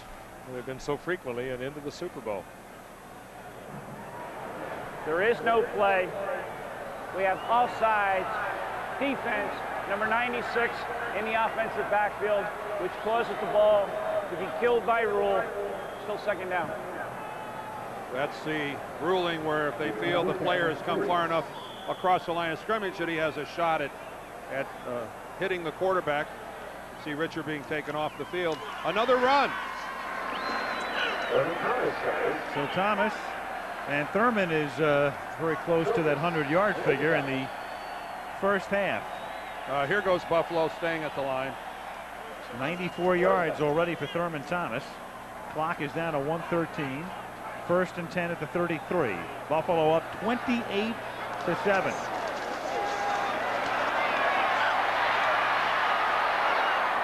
And Kelly floats one to Thurman Thomas, and only his own man can stop him at the 33-yard line. Carwell Gardner runs right into Thurman Thomas and knocks him down. And so much for mercy on the part of Buffalo. Well, you knew once they got the first down, Sean Jones jumping off sides really hurt the Oilers because they brought him into a 3rd short situation. They get the first down, and they have no choice but to really try to stretch the field then. Carwell just...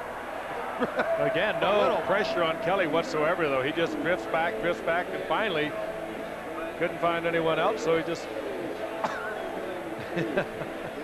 Buffalo takes a timeout. Buddy Ryan says, get me Gardner. You know, in reality there, until an Oiler touches Thurman Thomas, he could have gotten back up and taken off again. Being knocked down by your own teammate doesn't constitute down by contact, I don't believe. I think somebody on the defensive team has got to touch him. Yep. Gardner had some grand plans, though. If he had him an Oiler, he would go to blindside. He just KO'd Thomas. There'll be some yucks in the film room this week. They're laughing about it now. Yeah. There ought to be a thank you card for Buddy Ryan. Yeah, that's what I'm saying. Gardner, well, you know, Carwell Gardner was a defensive end in college, so he's used to knocking people down. First down at the 32-yard line. After the Buffalo timeout, here come the Oilers on a blitz and on a mistimed handoff. It is Eddie Robinson who takes care of Thurman Thomas back at the 37. Well, that's just Buddy Ryan's fire drill blitz also. Everybody coming.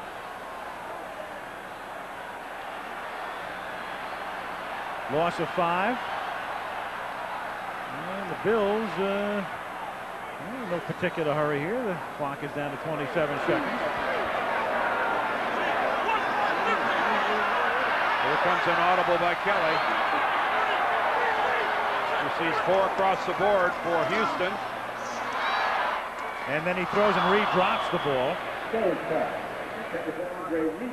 So the line of scrimmage remains the 37.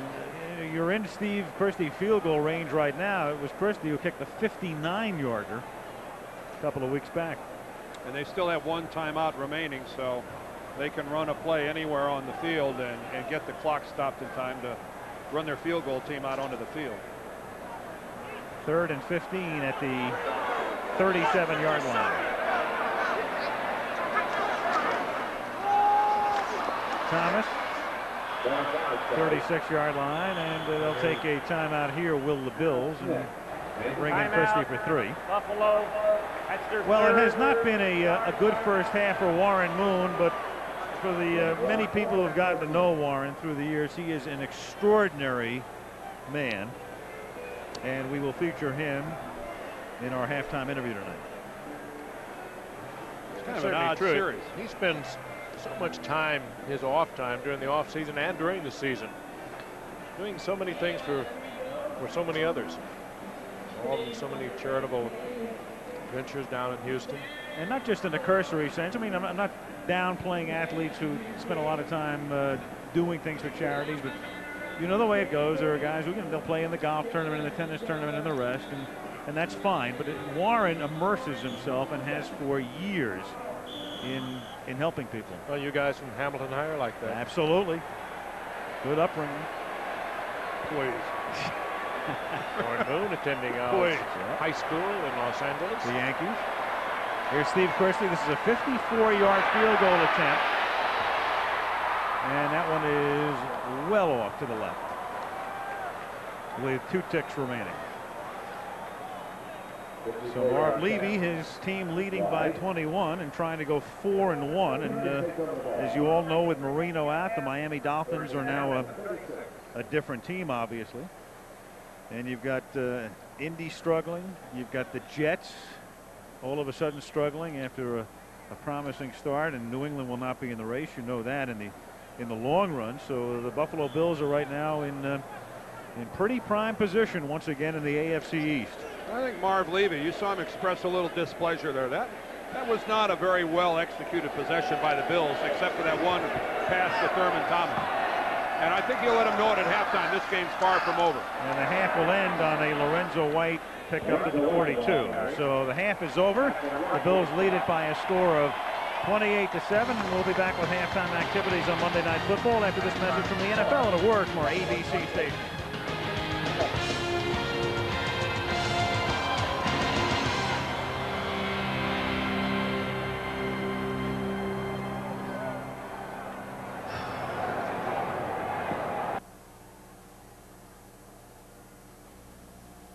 The Oilers 28-7. Bills leading by 21 as Willie Drury accepts it at the 7-yard line. And a flag goes down and another flag as well at the 28-yard line. Mark Pike makes the hit. So Tom White and his crew begin the second half with a holding call against the Oilers. Marv Levy, well, he's in good shape. He's 65 years old. He still loves to coach, and Ralph Wilson, his owner, loves him. Holding, number 32, during the return, 10 yards, still first down. Which one of those two is a candidate for an ulcer? Spencer Tillman with a penalty. We talked about Steve Tasker in the first half, the Pro Bowl special teams player. That's the kind of attention you get. That's a hold by Tillman, but it's also a pretty good acting job by Tasker, too, of going over backwards. So Moon and the Oilers backed up to the 12. Warren under pressure, but he gets it away to Lorenzo White.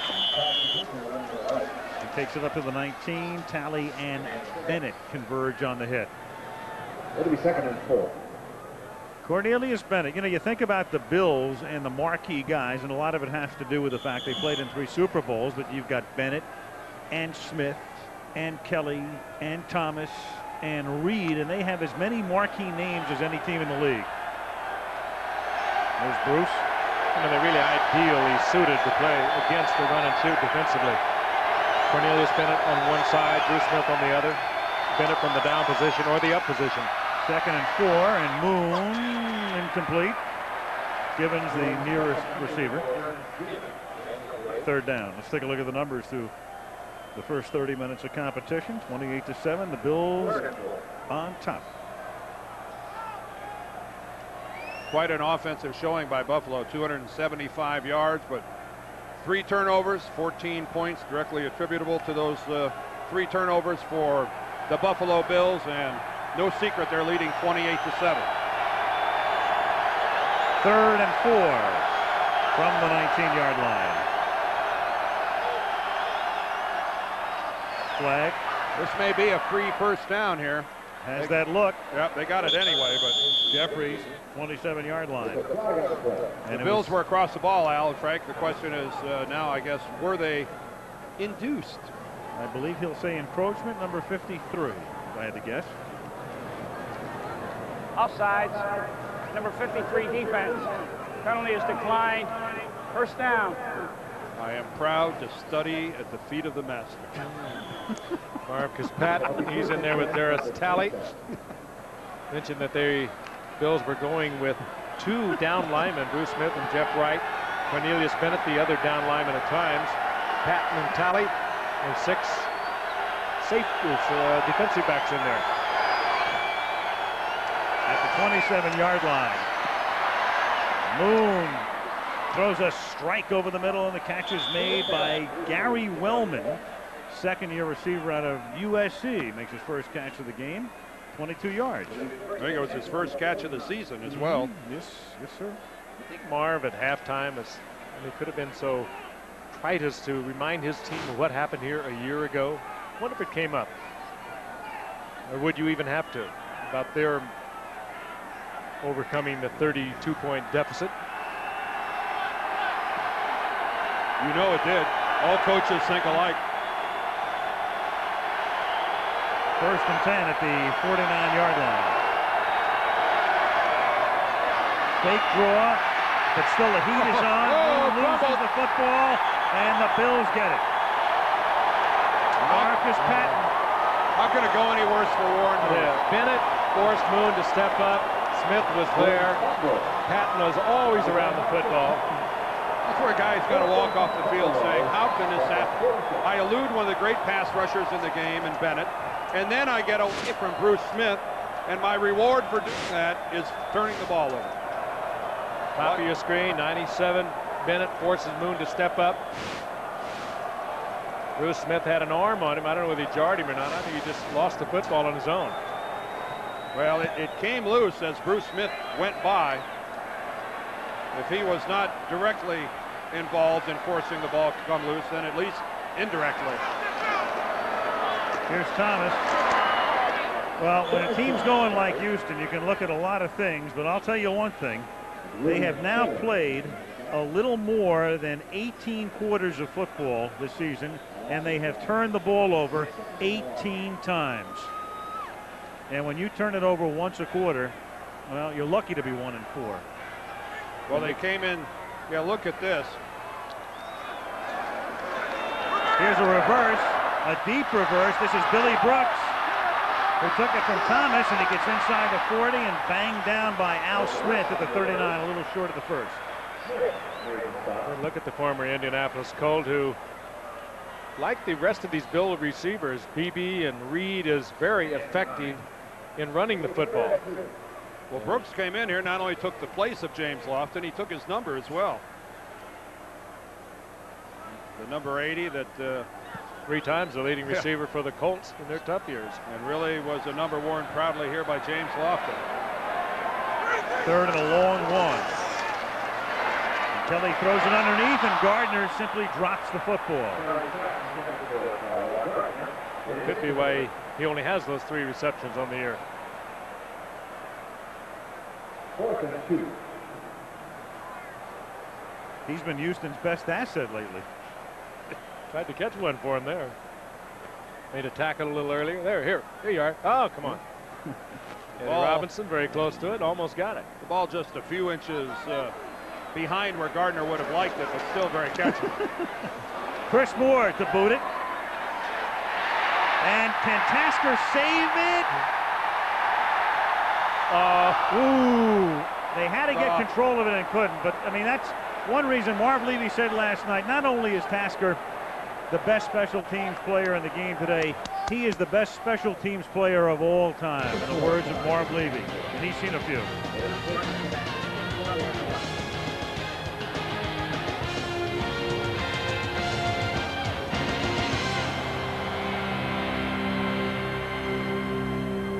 If they just wouldn't have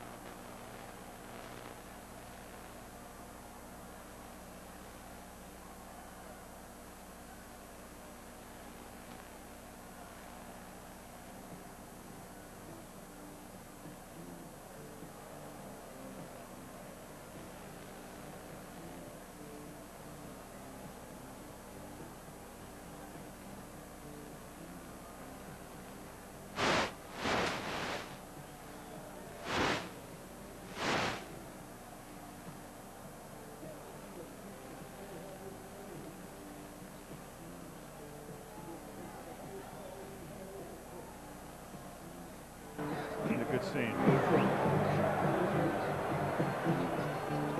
Al talked about Steve Tasker. Here he is right here. If nobody from Buffalo even touches this ball, it's going to be dead. Instead, they kick it right here into the end zone. Richard Harvey, and watch Tasker's reaction. Oh, no. How could you do that? If they wouldn't have touched it, the ball would be dead at the half-yard line. A nice break for Houston.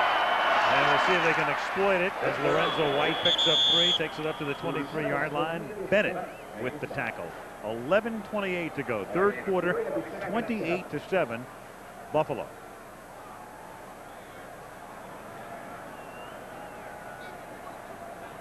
Well, this is the type of a half where the Houston team is going to be measured in a lot of different ways. Their emotion, their effort, their productivity. This is a team that much was expected from and very little has been delivered. On 2nd and 7. And Moon throws and incomplete as Webster Slaughter was the intended receiver, running down the sideline. 3rd and 7. Cornelius Bennett, we talked about earlier, having a superb year. They wanted to move him inside. And Shane Conlon went out to the Rams. Carlton Bailey went to the Giants as unprotected free agents, and they just neglected to tell him. And when he sat down with Marv Levy, he said, I don't really want to be inside. Well, they settled that very amicably, and he moved back to the outside. That didn't sit well with a lot of fans, but Marv Levy said, we made a mistake. We should have told him and asked him first. 3rd and 7. Heavy 4-man rush. Moon steps up, has to get to the 30, has the first down, and Warren Moon turns it into a big gainer all the way to the 42-yard line of the Buffalo Bills. Well, I'd look the record book up for Warren Moon. Well, what do they say about necessity being the mother of invention? Bruce Smith got a shot at a rookie. The #1 draft choice of Houston, Brad Hopkins, was in there at left tackle, and Bruce Smith went around him like he was not even in the vicinity. Watch Smith go upfield, uncontested, and Warren Moon lucky to get away. Doug Dawson comes back and picks off Smith. And Warren Moon, this is literally running for your life. That is the longest run of his career, and that includes Canada. And they try an inside play with an end coming around. Gary Willman, gain of 3. Warren's longest career rush was 31 yards in the NFL in his rookie season with the Oilers, 84. And before that, he'd played at Edmonton, and his longest rush up there was 33 yards. Made a nice little move on it to the outside. He's ready to hook slide, and all of a sudden he got a blocker in front of him, broke it to the outside. Look at this guy. What a player. But they're not looking at him from across the line of scrimmage. What a player. Looks like Norgard gets the lucky duty now. 2nd and 8. Play clock is down to 2. They just get it off. He pump fakes and throws. It's batted again. It's volleyball once again into the arms of Talley. 3 interceptions, 5 turnovers. Marcus Patton created it. They look like St. John Smith and Randy Stoklos tonight. The 2 linebackers that are playing defense for the Bills tonight teaming up. Patton deflects it. Talley comes up with it. Twice we've seen that tonight. But all night long, Moon has had people in his face. Beach volleyball in Buffalo. Patton, Marcus Patton knocks it into the air. Here comes Talley. 2 very active linebackers. And Buffalo has it at the 48-yard line.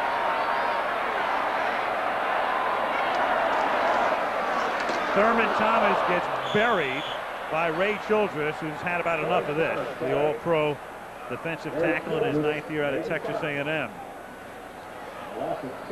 And a season like this has to be real depressing for a guy like this who's played so brilliantly through the years on a team that just keeps coming up short. He is one of the truly fine all-around defensive linemen in the game. Maybe not as spectacular in his pure athleticism like Bruce Smith with that upfield burst, but a real grinder, a real plugger in his own right. A year in, year out, all-pro player. 2nd and 16. Thurman Thomas. And Mr. Thomas is up and over 100 yards again behind a Pete Metzelar's block. He takes it to the 50. And what else is new? Thurman Thomas in triple figures. You know, once having carried that football, I love to watch him do what he does. Metzelar's with a good block, number 88. Look at this little skip to the inside. That defensive back coming up thought he had him buried. Didn't even touch him. He reads the entire field when he's running. He's making moves that other people can't do. Free play, 3rd and 7, and the catch made by Brooks, and that should be enough for a first down. You want to know when things are going bad? When a safety jumps off sides and hurts himself in the process. Bubba McDowell came across the line of scrimmage, threw his leg out to try to stop himself, and comes up limping. How bad are things going in Houston? Let me count the ways. Offsides, number 28 defense. That penalty is declined. take the result of the play. First down. First down at the 40-yard line. By the way, I put Thomas over the 100 mark, but he had those 2 losses of 6 and 5. He actually right now with a net of 92, but it won't be long. You heard before too long. You heard Tom White incorrectly call Chris Dishman. It was Bubba McDowell, number 25, who jumped offside. Thomas picks up yard number 93 on his 22nd carry of the evening, stopped by William Fuller. Rich Stadium in Buffalo, where the Bills will be back on the night of November 1st, and we will be here as well. A Monday night game here in 3 weeks as the Bills take on the Washington Redskins. That's close to being a lateral. Brooks. Buffalo takes on the Jets after the bye week. They're off next weekend. Then they go to the Jets, and then they come back here with Washington on a Monday. And if they win tonight, find themselves at 4-1, tied with Miami, but there's an asterisk with that tie. With the loss of Dan Marino in Miami, Scott Mitchell's the quarterback, and you really don't care who's taking his place. Dan Marino's not to be replaced. 3rd and 6, and Thurman Thomas on an inside handoff that's read nicely by the Oiler defense and is busted up by Sean Jones.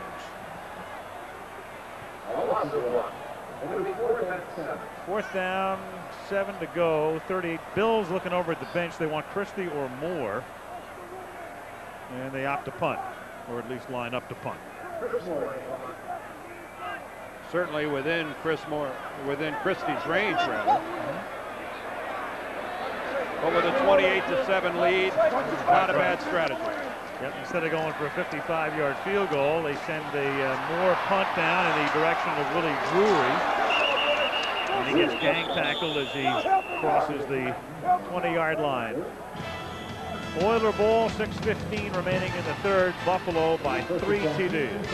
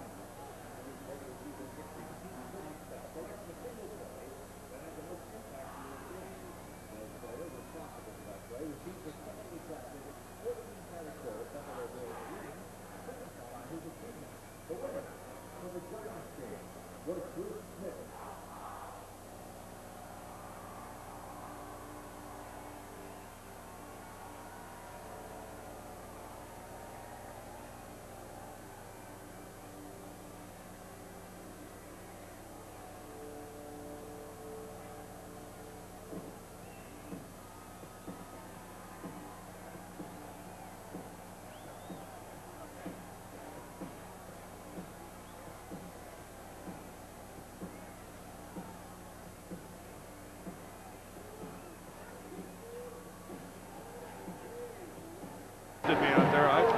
I've been there. Like I'm going to have time to do this. Riviera. Holy mackerel. Okay. That's the Wednesday lineup. Home improvement with the great Tim Allen and also Brett Butler starring in Grace Under Fire. Our Wednesday lineup. Roch Ear on ABC. Grace Under Fire is certainly a pretty apt description of what Warren Moon is trying to show. From the 22-yard line, Warren Moon, his team down by 21, forced out, throws, incomplete, running for his life, 2nd and 10. Warren Moon almost in the end zone. Shot from guns after he released that pass. Took a real serious hit. The Buffalo defensive line is just pouring through. This is an Oiler offensive line that's banged up. There's the hit by Biscuit Bennett. Right now, Warren Moon must be feeling every bit. What is he, 36? 37 in November. He'll be 37, and I'll guarantee you he feels 57 right now. Here they come again. Here's Lorenzo White, screen over the middle, and Lorenzo is able to get a first down before Darryl Talley and Mark Kelso come in to stop him. Good call, the middle screen. Everybody is thinking sack. They come with the blitz, and it sets up beautifully. First and 10 from the 34. One of the problems with Lorenzo White, he's a good receiver out of the backfield, but in this offense and what's happening down there now, you almost have to keep him in there as a blocker. You like to get the ball to him half a dozen or more times as a receiver, but you really got to keep him in there to protect your quarterback. 34-yard line. And stripped of the ball is Webster Slaughter. It is picked up by Poole, and the Oilers have turned the ball over 6 times. Recovered by David Poole. Poole not realizing that he could pick it up and go. Henry Jones came around behind him and just ripped it out of there. Well, Henry Jones, first of all, has developed into one of the premier defensive backs in the National Football League, and it's only his 3rd year out of Illinois. Here's a guy that really has justified being the #1 draft choice. You talk to the guys around the league, and they just say the Jones kid in Buffalo has really evolved into a great one. Good look at it there. In less than 3 complete years, he's had 3 interceptions returned for touchdowns. First and 10 at the 31-yard line, and Thurman Thomas gets stopped in his tracks. Wilbur Marshall came in to break the play up, and Ray Childress in on the hit with 5 minutes to go in the 3rd quarter. 28-7, Buffalo.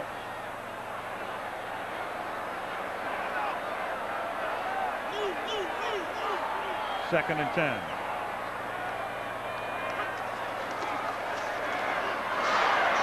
Kelly hit from behind after the pump fake, and the ball is on the ground.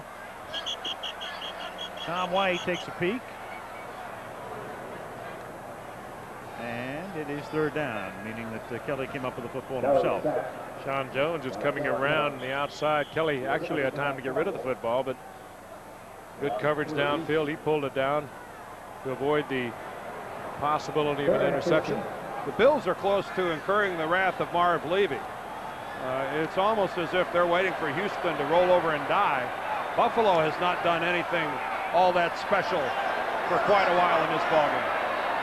3rd and 13 at the 34. And the catch is made at the 16-yard line, but the ball is lost to Robertson.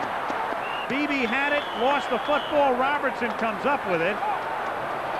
And the Bills are going to contend the play should be dead. Down by contact, but it has the look of a Houston recovery. I don't know whether Beebe had made contact. He knew he was going to hit. He went down to the carpet on his own. So Tom White discussing it with his field judge, and the field judge discussing it with one of the other officials. Now Jim Kelly gets in a shoving match. How was it said? Jim Kelly was masquerading a linebacker as a quarterback. Well, I saw no signal where anybody ruled it down, so I'm not sure that it's a question of even having contrasting calls to decide which one to take. Beebe now, he catches the football. He knows he's going to be hit, and he just goes diving down to the carpet on his own. Now watch this. Down he goes. And I guess you could, good argument, say he could have got up and run after that. Hit by McDowell. To have possession of a pass, you must come down with both feet on the ground and demonstrate possession. It was either an incomplete pass, of which we saw no ruling. Does he come down with both feet? It's a completed pass. He had caught the ball, taken 2 steps, then fumbled the ball. First down.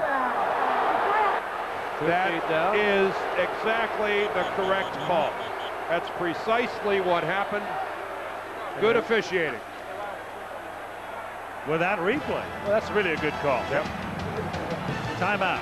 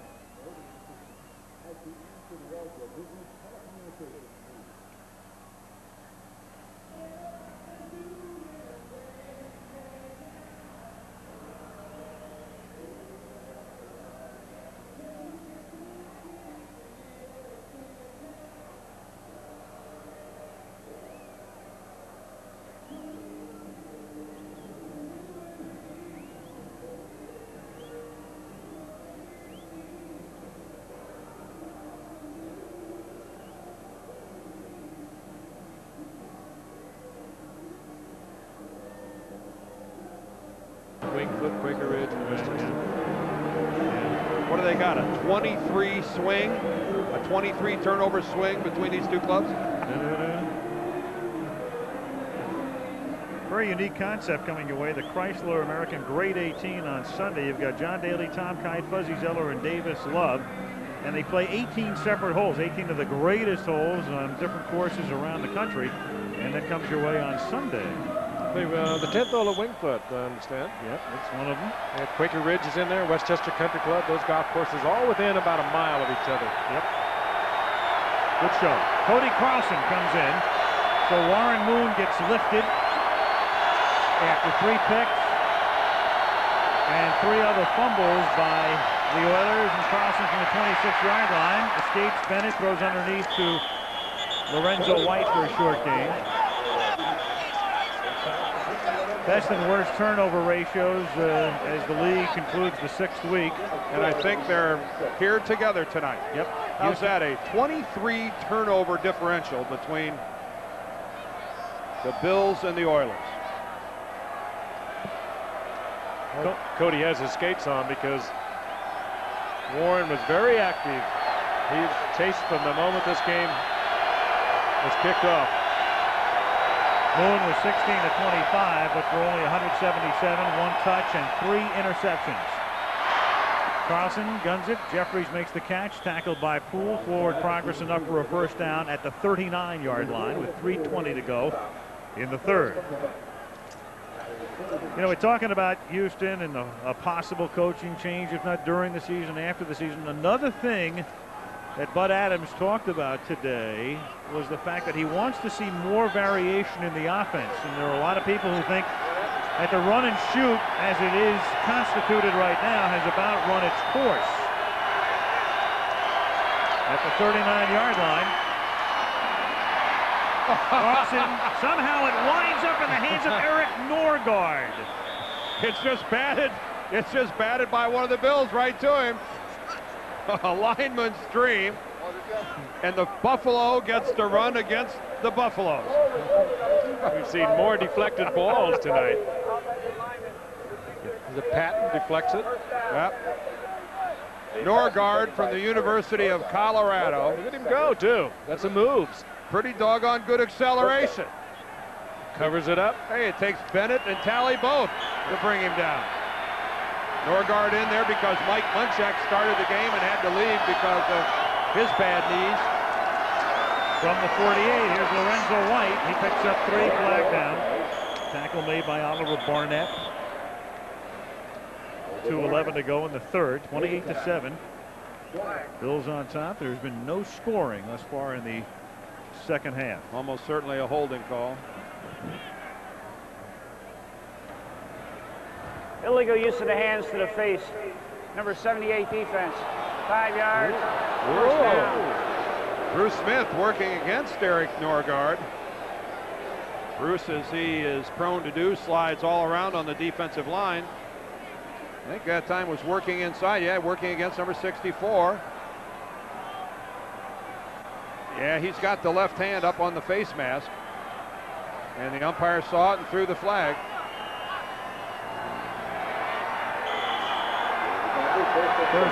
Got to keep those hands away from another player's face mask.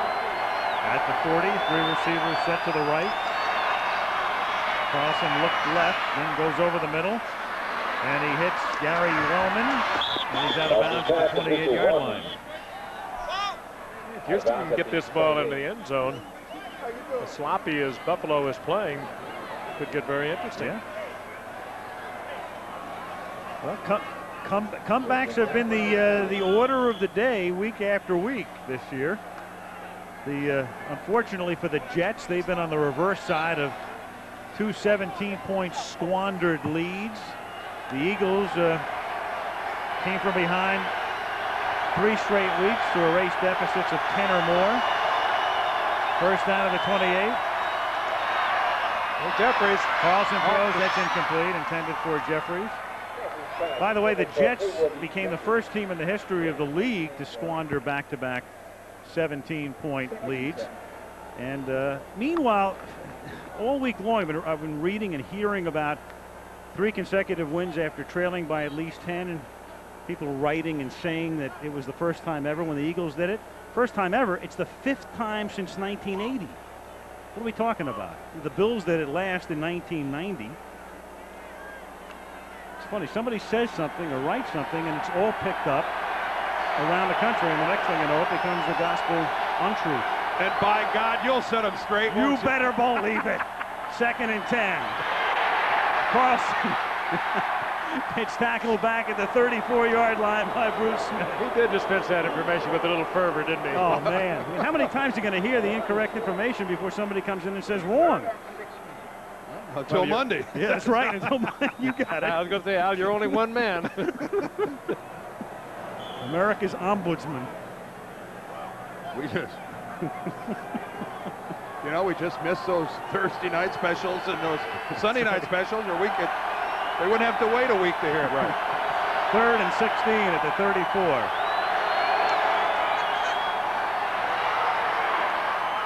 White inside the 25, takes it to the 20-yard line.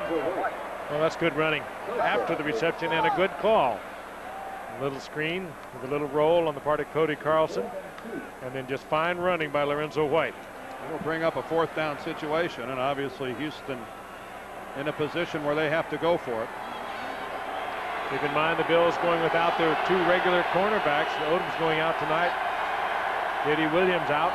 And that's right where the Houston offensive line wants to see Bruce Smith over on the bench. I think we're having an oxygen deficiency. 4th and 2. He's been doing wind sprints all night for the quarterback. Oilers trying to stay in the game with a conversion here, and it's batted again and incomplete, and that time it's Cornelius Bennett knocking it down and giving Buffalo the ball back. Bennett has been everywhere tonight. This guy's been batting balls, chasing quarterbacks, chasing running backs, knocking the ball out. Stellar performance by Buffalo as a whole, but Bennett in particular is shining bright.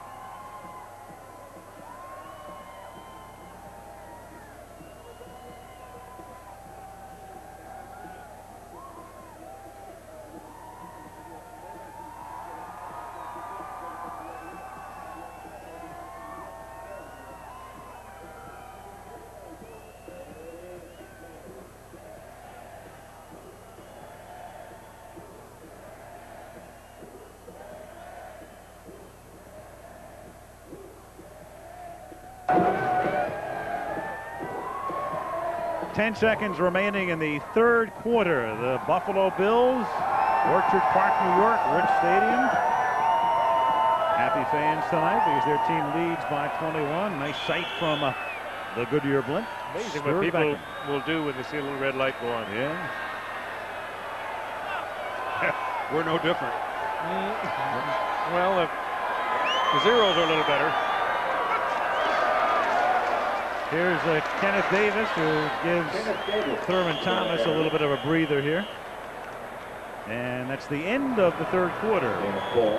Still 28-7. Bills on top. In fact, we come with the 4th quarter of Monday Night Football after this from our ABC station.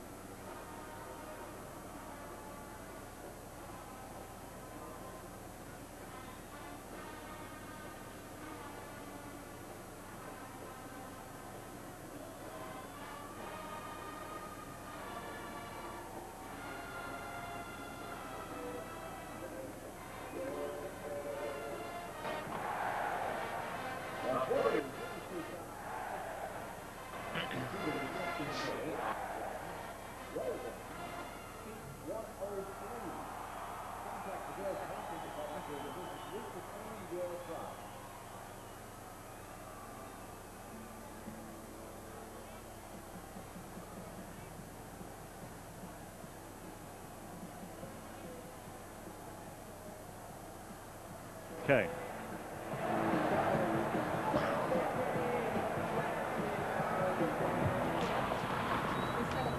When in Buffalo, do as the Buffalonians do. Buffalo wings. We'll hear from the chicken lovers. Well, this is really the home and the birthplace of chicken wings. That'll stop your arteries just looking at it, won't you? Want it? Look at that.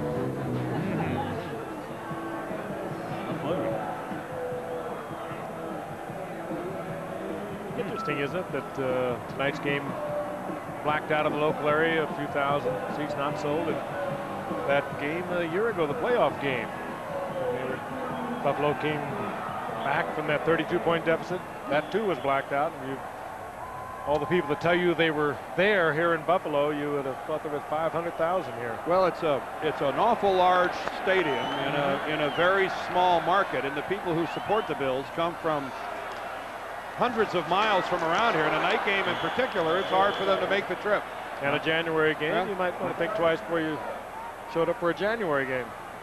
Kenneth Davis stopped behind the line of scrimmage. Still on the other side of the coin, this team led the league in attendance last year, partially because of the large capacity here.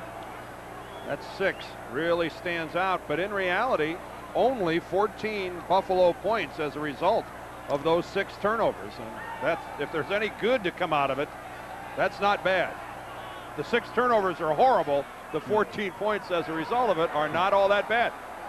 This could be more of a rout than it is. 3rd and 10, and the catch is made by Russell Copeland. Copeland is the rookie from Memphis State who's been utilized by Marv Levy as a kick returner, and that's the 3rd catch of his very brief career. 4th round draft pick. They like very much here in Buffalo. Marv Levy used to coach Kansas City. Well, he's been around. Been around a long time. Up in the Canadian League, was head coach up there for a while. Yep. Used to coach at Country Day High School in St. Louis. Yes, sir. That's where he began his career. Oldest coach, head coach since Paul Brown retired in the mid-1970s. And Kenneth Davis picks up 2. And, you know, if his health holds out, then Marv is the kind of guy that enjoys very much what he does. He loves the cerebral aspect of coaching. He is a Phi Beta Kappa, co-college, got a master's at Harvard. Fascinating man. And what a record he's had here. Yep. Like 37-6 for the last 5 years here at home. Marv and our producer Kenny Wolf, the 2 most prominent Harvard alums in the history of that fine school. Ken, of course, and a superb athlete there, basketball player. 2nd and 8. Copeland makes the catch, and he is tackled up at the 43-yard line. Steve Jackson is there. The old Crimson. 12:40 remaining. 4th quarter.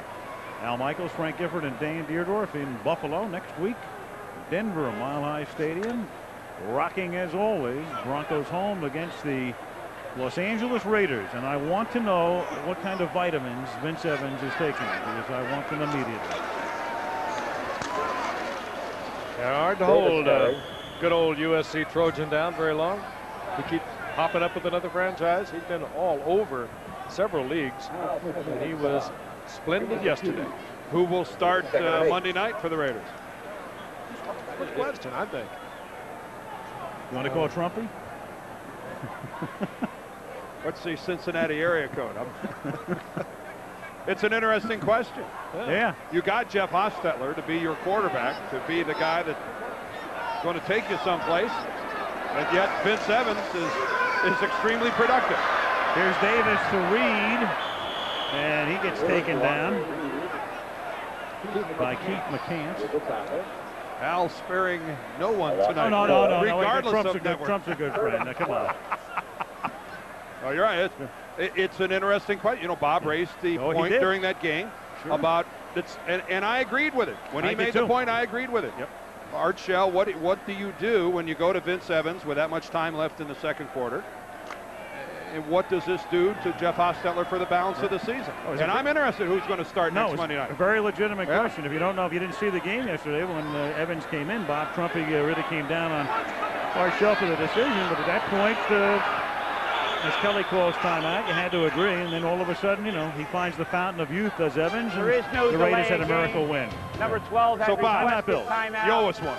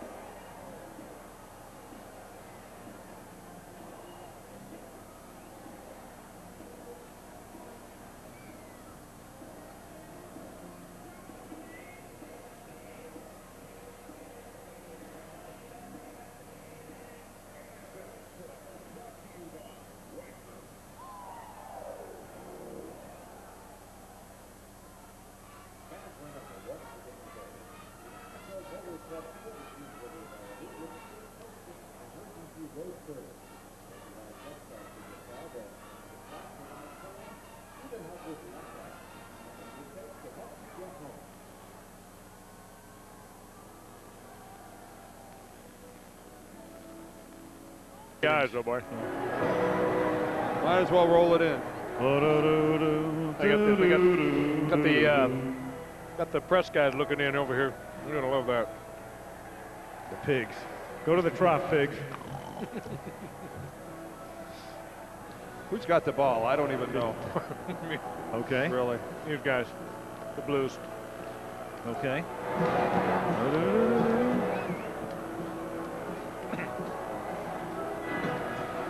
Well, some notes from yesterday. Roosevelt Potts, who was picked in the second round by Indy, Louisiana kid.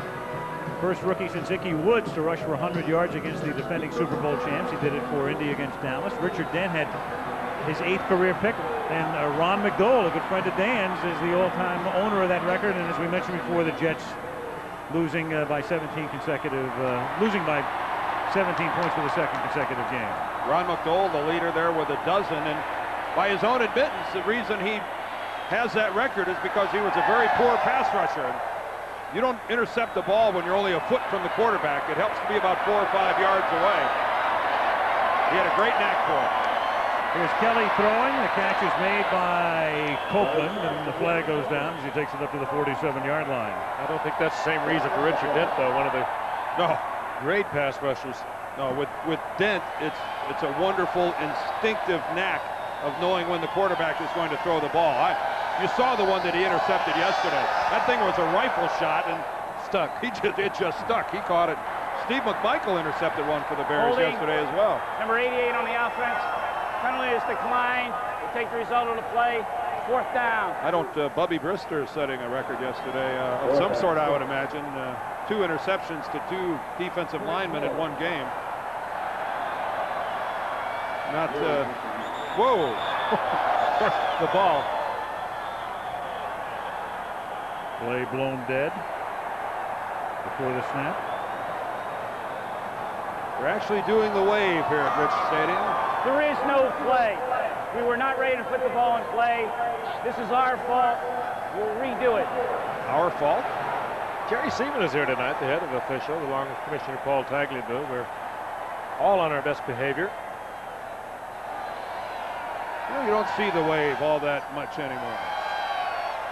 It's kind of a fad that in a lot of places has run its course, and yet being resurrected here tonight by the faithful at Rich Stadium. Moore's kick. Gathered at the 14 with a Drury. A little chilly here too, Dan. That might have something to do with it. At least when you're doing the wave, you get up and move around a little bit, get the blood circulating. Beautiful fall evening here in Buffalo. Nice try.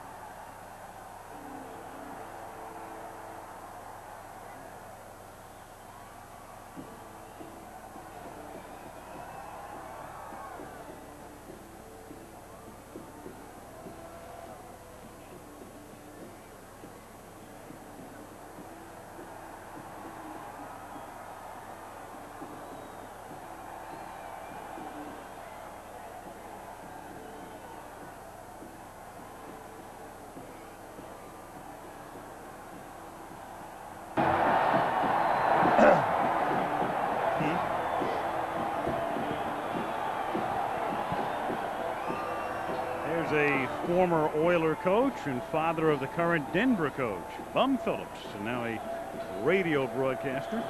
Watched him suffer through the first half of last night's game, being broadcast here in Buffalo. He's here for the radio show, and of course he felt much better about the comeback that Denver made, a spectacular one, coming up just a little short.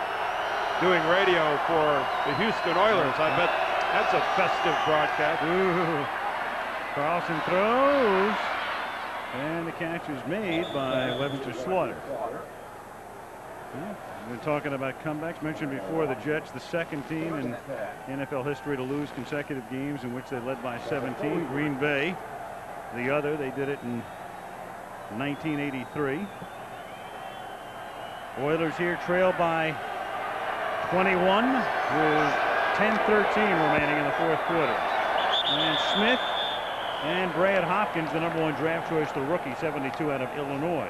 Well, that's just a rookie realizing that he's got a real load across the line from him, and just sometimes you tell your mind not to do it, but you go anyway, and he rocked out of there early. The hot breath of the great one. Oh. False start, number 72 on the offense. That's a 5-yard penalty. The defense was in the neutral zone. First time this happened, it's a warning. Hereafter, if this happens, it'll be a penalty on the defense. Bruce has been lining up very tight all night long. He's looked like he's been over several times, but now he has been warned. Yeah, that's actually a correct statement of the rules by Tom White, but actually it was a case where Hopkins rolling back actually got Bruce Smith to move. Be governed accordingly. That's tipped and incomplete. Webster Slaughter got a hand on it, and so did a Buffalo Bill, Matt Darby. Bruce Smith hasn't had all that many sacks thus far this year, but he's had a million pressures, it seems. Really, he is well again. He kind of limped through all of '91, and then last year it started to get well, and this is the Bruce Smith that we were used to seeing in those first few years. Dominating football player, like few others. And we saw what that kind of talent could do. Last night, you saw Reggie White closed out the Green Bay-Denver game with 2 consecutive sacks on John Elway. And that kind of force on the defensive line, money can't buy. Well, it can buy it. It did buy it in Green Bay. I'm talking about couldn't buy it. From a player's standpoint, you may wish yourself into trying to do those things, but only a few can. I guess I misspoke there a little bit. Slaughter making that last catch up at the 44-yard line. It'll be 3rd down and 9 with 9:27 remaining in the fourth quarter. And the Bills on top 28-7 in what has been a scoreless second half.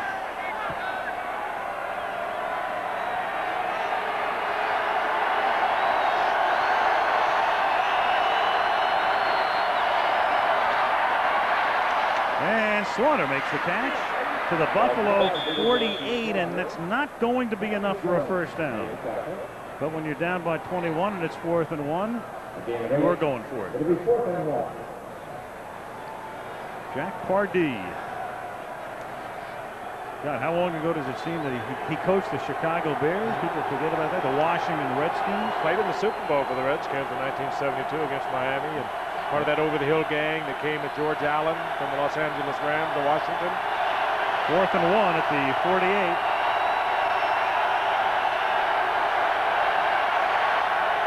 White checking the call. Play clock is down to 4. To the air they go on 4th and 1, and they nearly had it picked off, but that's as good as an interception because it's going to turn the ball over. In fact, it's better. Saves them a couple of yards. Darryl Talley knocks it down. Bills have the ball.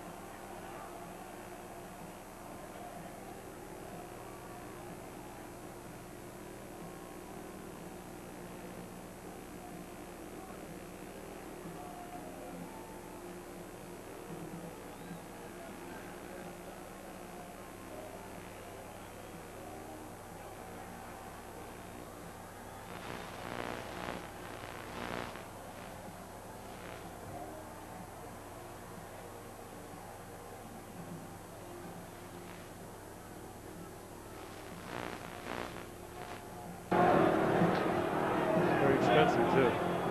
Left that part out.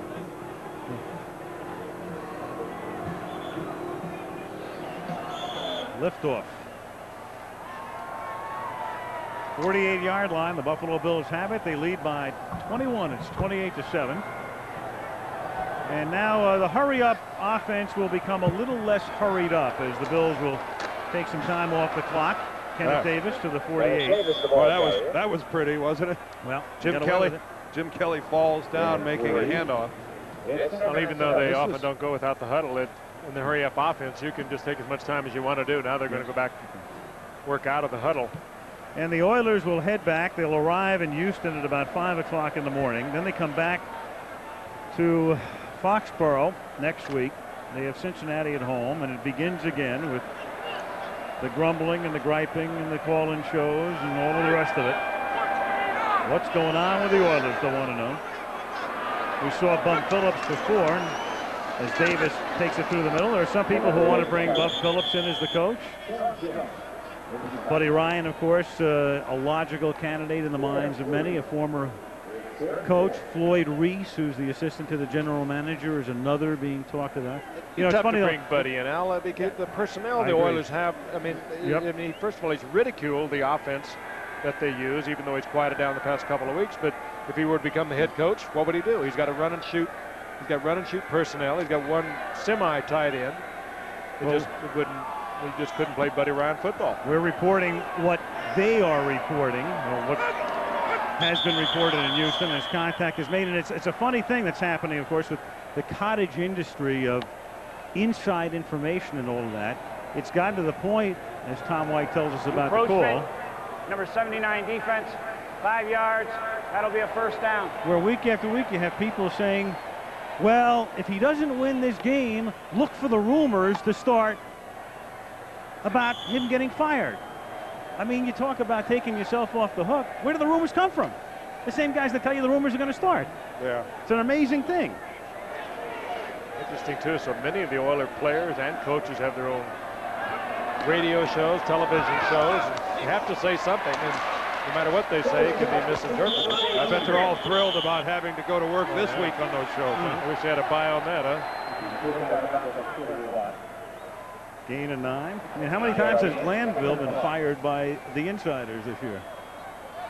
To my knowledge, Jerry is still the coach at Atlanta. Is that correct? We haven't checked tonight. Last time, well, yes.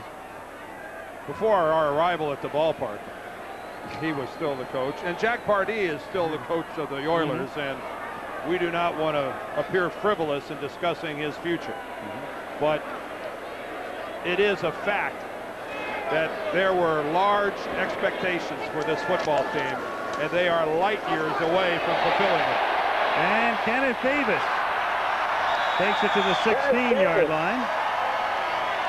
A 16-yard gain. We haven't really even touched on the fact that so many of these Oilers are going to be free agents after this season.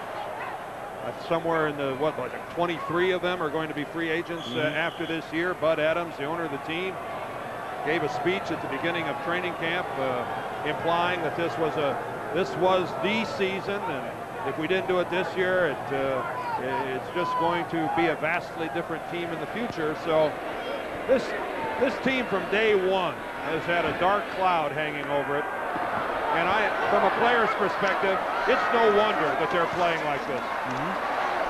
They can say all they want about we don't read the papers, we don't listen to the shows, and we're really focused when we're on the practice field. But you'd have to go some to find a team in recent memory that has to operate under some of the adversity that the Oilers are operating under right here at this point in time in the '93 season. Well, and Dan, so much of it for the first few weeks, they were the talk shows. They were the newspapers. Even though it's quieted down considerably over the past couple of weeks, they were the ones that fueled it. Coaches and players. Yeah. 2nd and 14 at the 19. Clock down to 5:08. For a transcript of that previous commentary, we'll send $1 in a self-addressed stamped envelope to Al Michaels' house. Right. Colorado. Well, next week we'll be in Denver. It's the Raiders against the Broncos. Always a great matchup, and that's provided some tremendous Monday night action through the years. A few years back, Raiders erased the 24-0 deficit, won the game. Just to follow up a little bit on what Dan was talking about. Dan, what were you talking about? I forgot what you're talking about. I was talking about the adversity that we're having to operate under up here in the booth. The adversity on the field has spilled up here to the booth. And now we are operating with distractions. 3rd and 13. And Kelly's pass is incomplete. Got to get the flag on that. There it is. There it is. Intended for Reed. Well, if he doesn't grab Reed, that's almost a cinch 6-pointer. Yeah, that's right. Well, this game's not over yet, but it's about to be. Number 28 on the defense. That'll be a 1st and goal. It's not over for a lot of fans and a lot of fans around the country just yet. If you know what I mean, and I know you do. I understand. Fishman had no other choice, or it felt he had no other choice. Like baseball, there's a magic number. The magic number tonight is 41. Here's Davis taking it to the 5. 2nd and goal. That completes your list, I believe. We cover the earth. Spanning the globe. Spanning the globe. Uh-oh, there goes a flag. Somebody said something. Somebody said something that was not appreciated by the men in the black and white.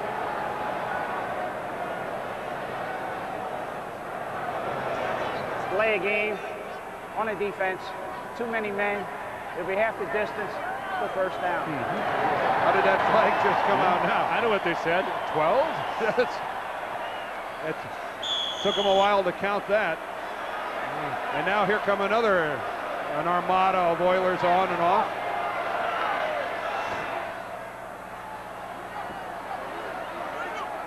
First and goal at the 3. Davis. He's in there, but a flag is down in the corner of the end zone. And one at the line of scrimmage also.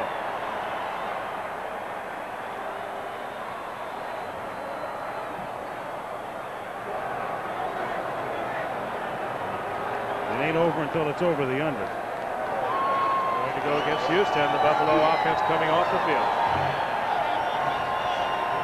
Delay a game.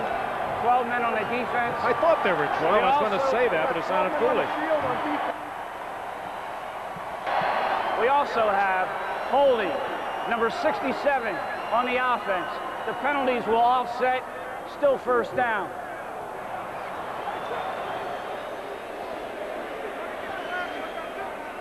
Kent Hull gets called for holding. The Oilers have too many men on the field again. And we get to do it again. Kenneth Davis. They got 12 out there again. Somebody's got to get off the field. They still have 12. Yeah. I think Chris Dishman's going to leave. He doesn't Look run. at this. Look at this. And they They're have to gonna take a take a timeout. Oh, Boy, boy. buddy, this looks great. Timeout. Chris Dishman knew that he wasn't the guy that's supposed to leave. So at least give him presence of mind for taking a timeout. That's their first charge, timeout. Michael Barrow says, I'm not leaving. You're much better off taking a timeout than being the wrong guy to leave. What a mess.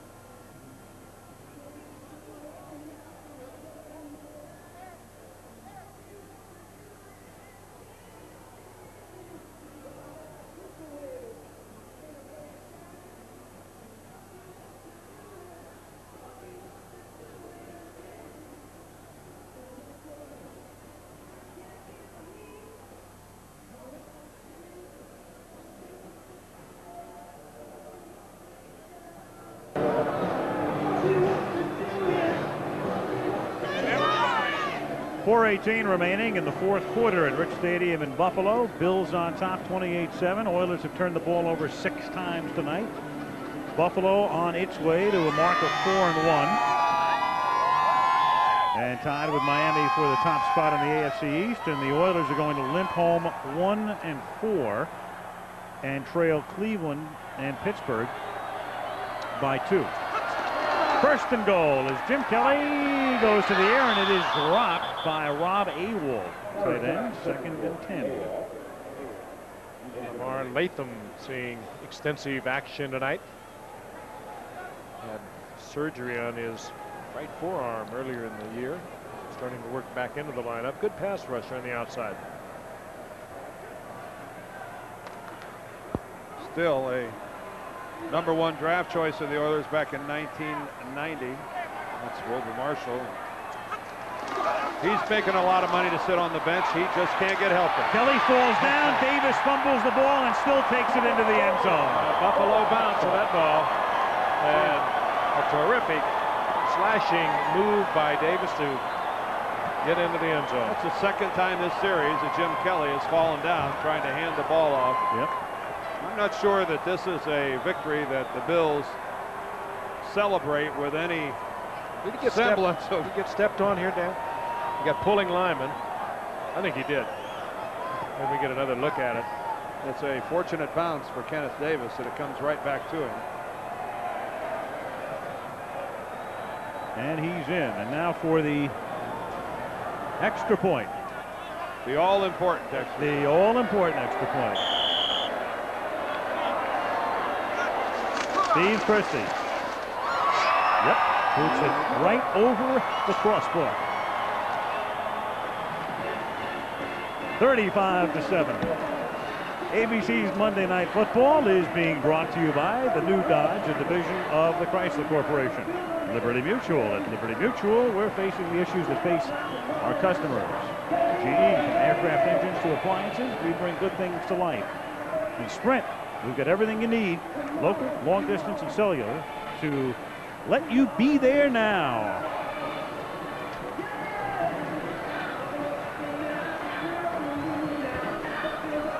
(35-7), the Buffalo Bills on top. Take a look at Kelly. Just got his foot planted by his left guard. A little slow in pulling away, but he still was able to get the ball out to Davis, who made a great move to get into the end zone. Tim Davis will be playing a lot more football for a lot of teams in this league if he wasn't doing such a great job backing up Thurman Thomas. Seemed very content with it. Former 2nd-round draft pick of the Green Bay Packers and led them in rushing when he first came into the league back in 1988 as a rookie. You really got to wonder what this Buffalo team is capable of accomplishing. They moved to 4-1 and really haven't played an outstanding football game yet. And that is the sure sign of a great team when you can win when not playing your best. Not the truth. Yeah, that's John Henry Mills brings it back. You know, they haven't had a 2-touchdown game in how long? Ages. Up until tonight. For the offense, anyway. The from the offense, but their defense has struggled also with them. You know, the other thing about the Bills is how resilient they've been too. You know, they lost Carlton Bailey, got a tremendous deal with the Giants. Shane Conlon went to the Rams. They fired Bill Polian, who had done such a great job here as the GM. Will Wolford, their left tackle. Right. Huge loss there. Bob Ferguson, another important front office guy, went to Denver. Will Wolford, sure, to Indianapolis.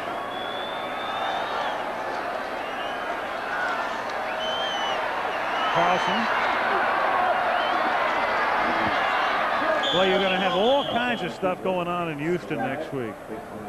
They'll be up in arms about the coach. They'll be up in arms about the quarterback. They'll be up in arms about the defense. Gain of 7. It's 2nd and 3. Only Al Del Greco will escape the fury this week. Al Del. We got to start talking. So we can't start those rumors. Right? Now this is really true. Derek, his son's name is Derek. Honest. Yep. Derek spells it the same way. Off to the Derek. Yeah, it's a good thing he didn't get traded during because the of the Derek on the helmet. Yep. Exactly. Could have called him Scratch. Now, if he'd have played for the Bills, what was it? Buffy, would that have been it? Or Chip? Would have been Bill. I like that, man. Slip that right in there. You're right.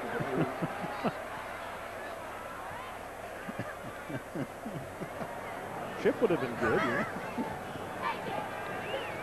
Yeah. Oh, me. Makes sense. Oh, me. Well, glad we're having fun there now. Yeah, that's been tough to get through it. So much was expected. I've been where they are. Third down and 3. It is not a fun place to be.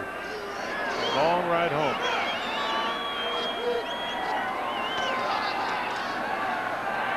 And Carlson tries to gun it in and does. Gets it somehow into Haywood Jeffries. You talk to Jack Pardee about that team, and what's he say? He says, I've never been around a group that works harder, more dedicated, practices better. It's all there right up until that 3-hour time span when they're playing a game. And then the results aren't there. And there's another INT. And a pick by Patton, who's been all over the joint. He's either been picking them off or batting them. And it was Monty Brown, a rookie. Monty Brown who forced it. Killed Carlson. Wow, what a hit.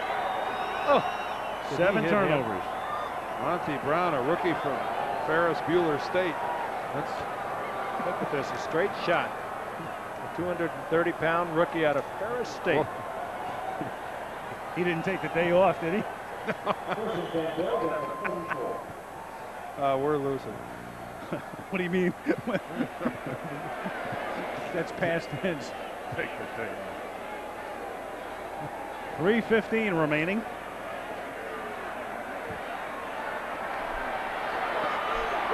Do you smell overtime, Dan? I smell something. It's not overtime. Davis to the 39-yard line. You got Frank Reich in the game, so Kelly is done for the night. Good night for Jim.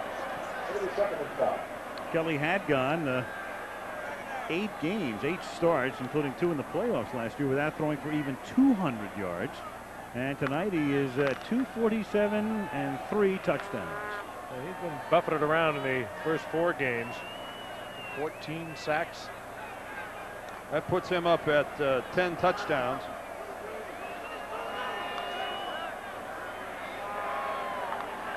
Second down and 4 at the 38-yard line. And Kenneth Davis taken down by Lamar Lathan. 10 touchdowns for Jim Kelly, 5 interceptions. And a type of offense they have, when you've got a 2-to-1 touchdown to interception ratio, that's productive work. If you can keep that going for the rest of the year, that's good stuff. And on the flip side, you've got Moon throwing more than twice as many interceptions. Yeah. That for the season gives him a 5-11 ratio going the other way. 5 touchdowns and 11 interceptions. That's a better than 2-to-1 in the opposite direction. 2-minute warning. We'll be back after this message from the National Football League. Even the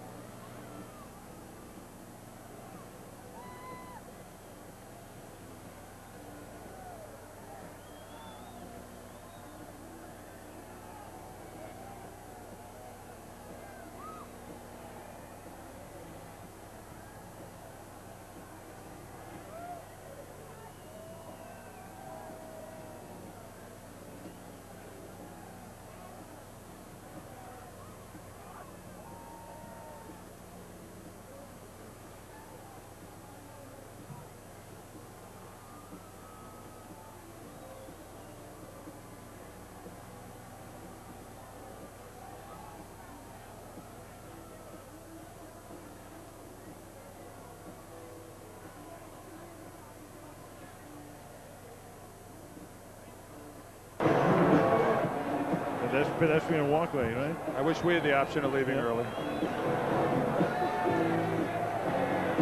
This happy crowd exiting the parking lots at Rich Stadium. Richer for the experience they were. 35-7. The Bills on top. We've been very good for 3 years. That's great. Just one.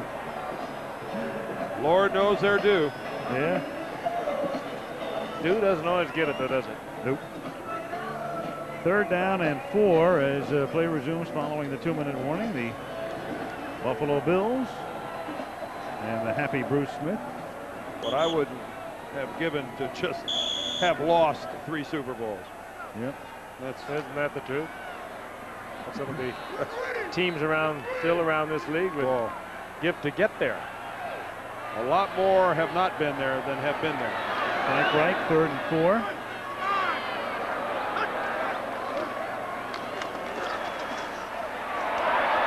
Kenneth Davis, and he finds that 1st down. Nice move. Speaking of 3 championships, if you didn't hear, we'll duck in the baseball scores. The Atlanta Braves seek their 3rd straight pennant, but they have their backs to the wall right now. How's that for turning a phrase? They lost today to Philadelphia 4-3. Len Dykstra hit a home run in the 10th inning after the Braves had rallied for 3 in the 9th, and the Phillies now lead that series 3-2. Strong performance by Curt Schilling. Very strong by Curt. Our guy. Good, Dan. That's all I'm saying. Make him feel better. Yep. Don't forget, next year, first game of the '94 World Series, right here on ABC. It's the first promo. That's what, 8 o'clock Eastern. Probably. And wait till America hears Frank and I doing baseball. Yeah. Lenny who? That's man. right. We'll add a nice new touch to it, Frank. Well, our great crew, our producer Ken Wolf and director Craig Janoff, Joey Chavo, our technical director, and the gang's all here. Kirsten Anderson keeping us under control up top. George Hill, the stats. Malibu Kelly Hayes, our spotter. Peter Hurt filling in for Brother Steve, our director of research. And Emily Deutsch produced the halftime. Ed McKenna, our production manager. Dennis Zabo and Jim Licata, our tech operations manager. Fred King and Margaret Schaefer, assistants to the producer. And we will take this show to the Rocky Mountains. Ooh, and it's snowing out there, I hear. Snowing out there in the Rockies. Can't wait. Denver is the site. Raiders, Broncos. A terrific matchup as always. Next Monday night. Well, it's all over here in Buffalo. Bills 4-1, Oilers 1-4. Final score is Buffalo 35 and Houston 7.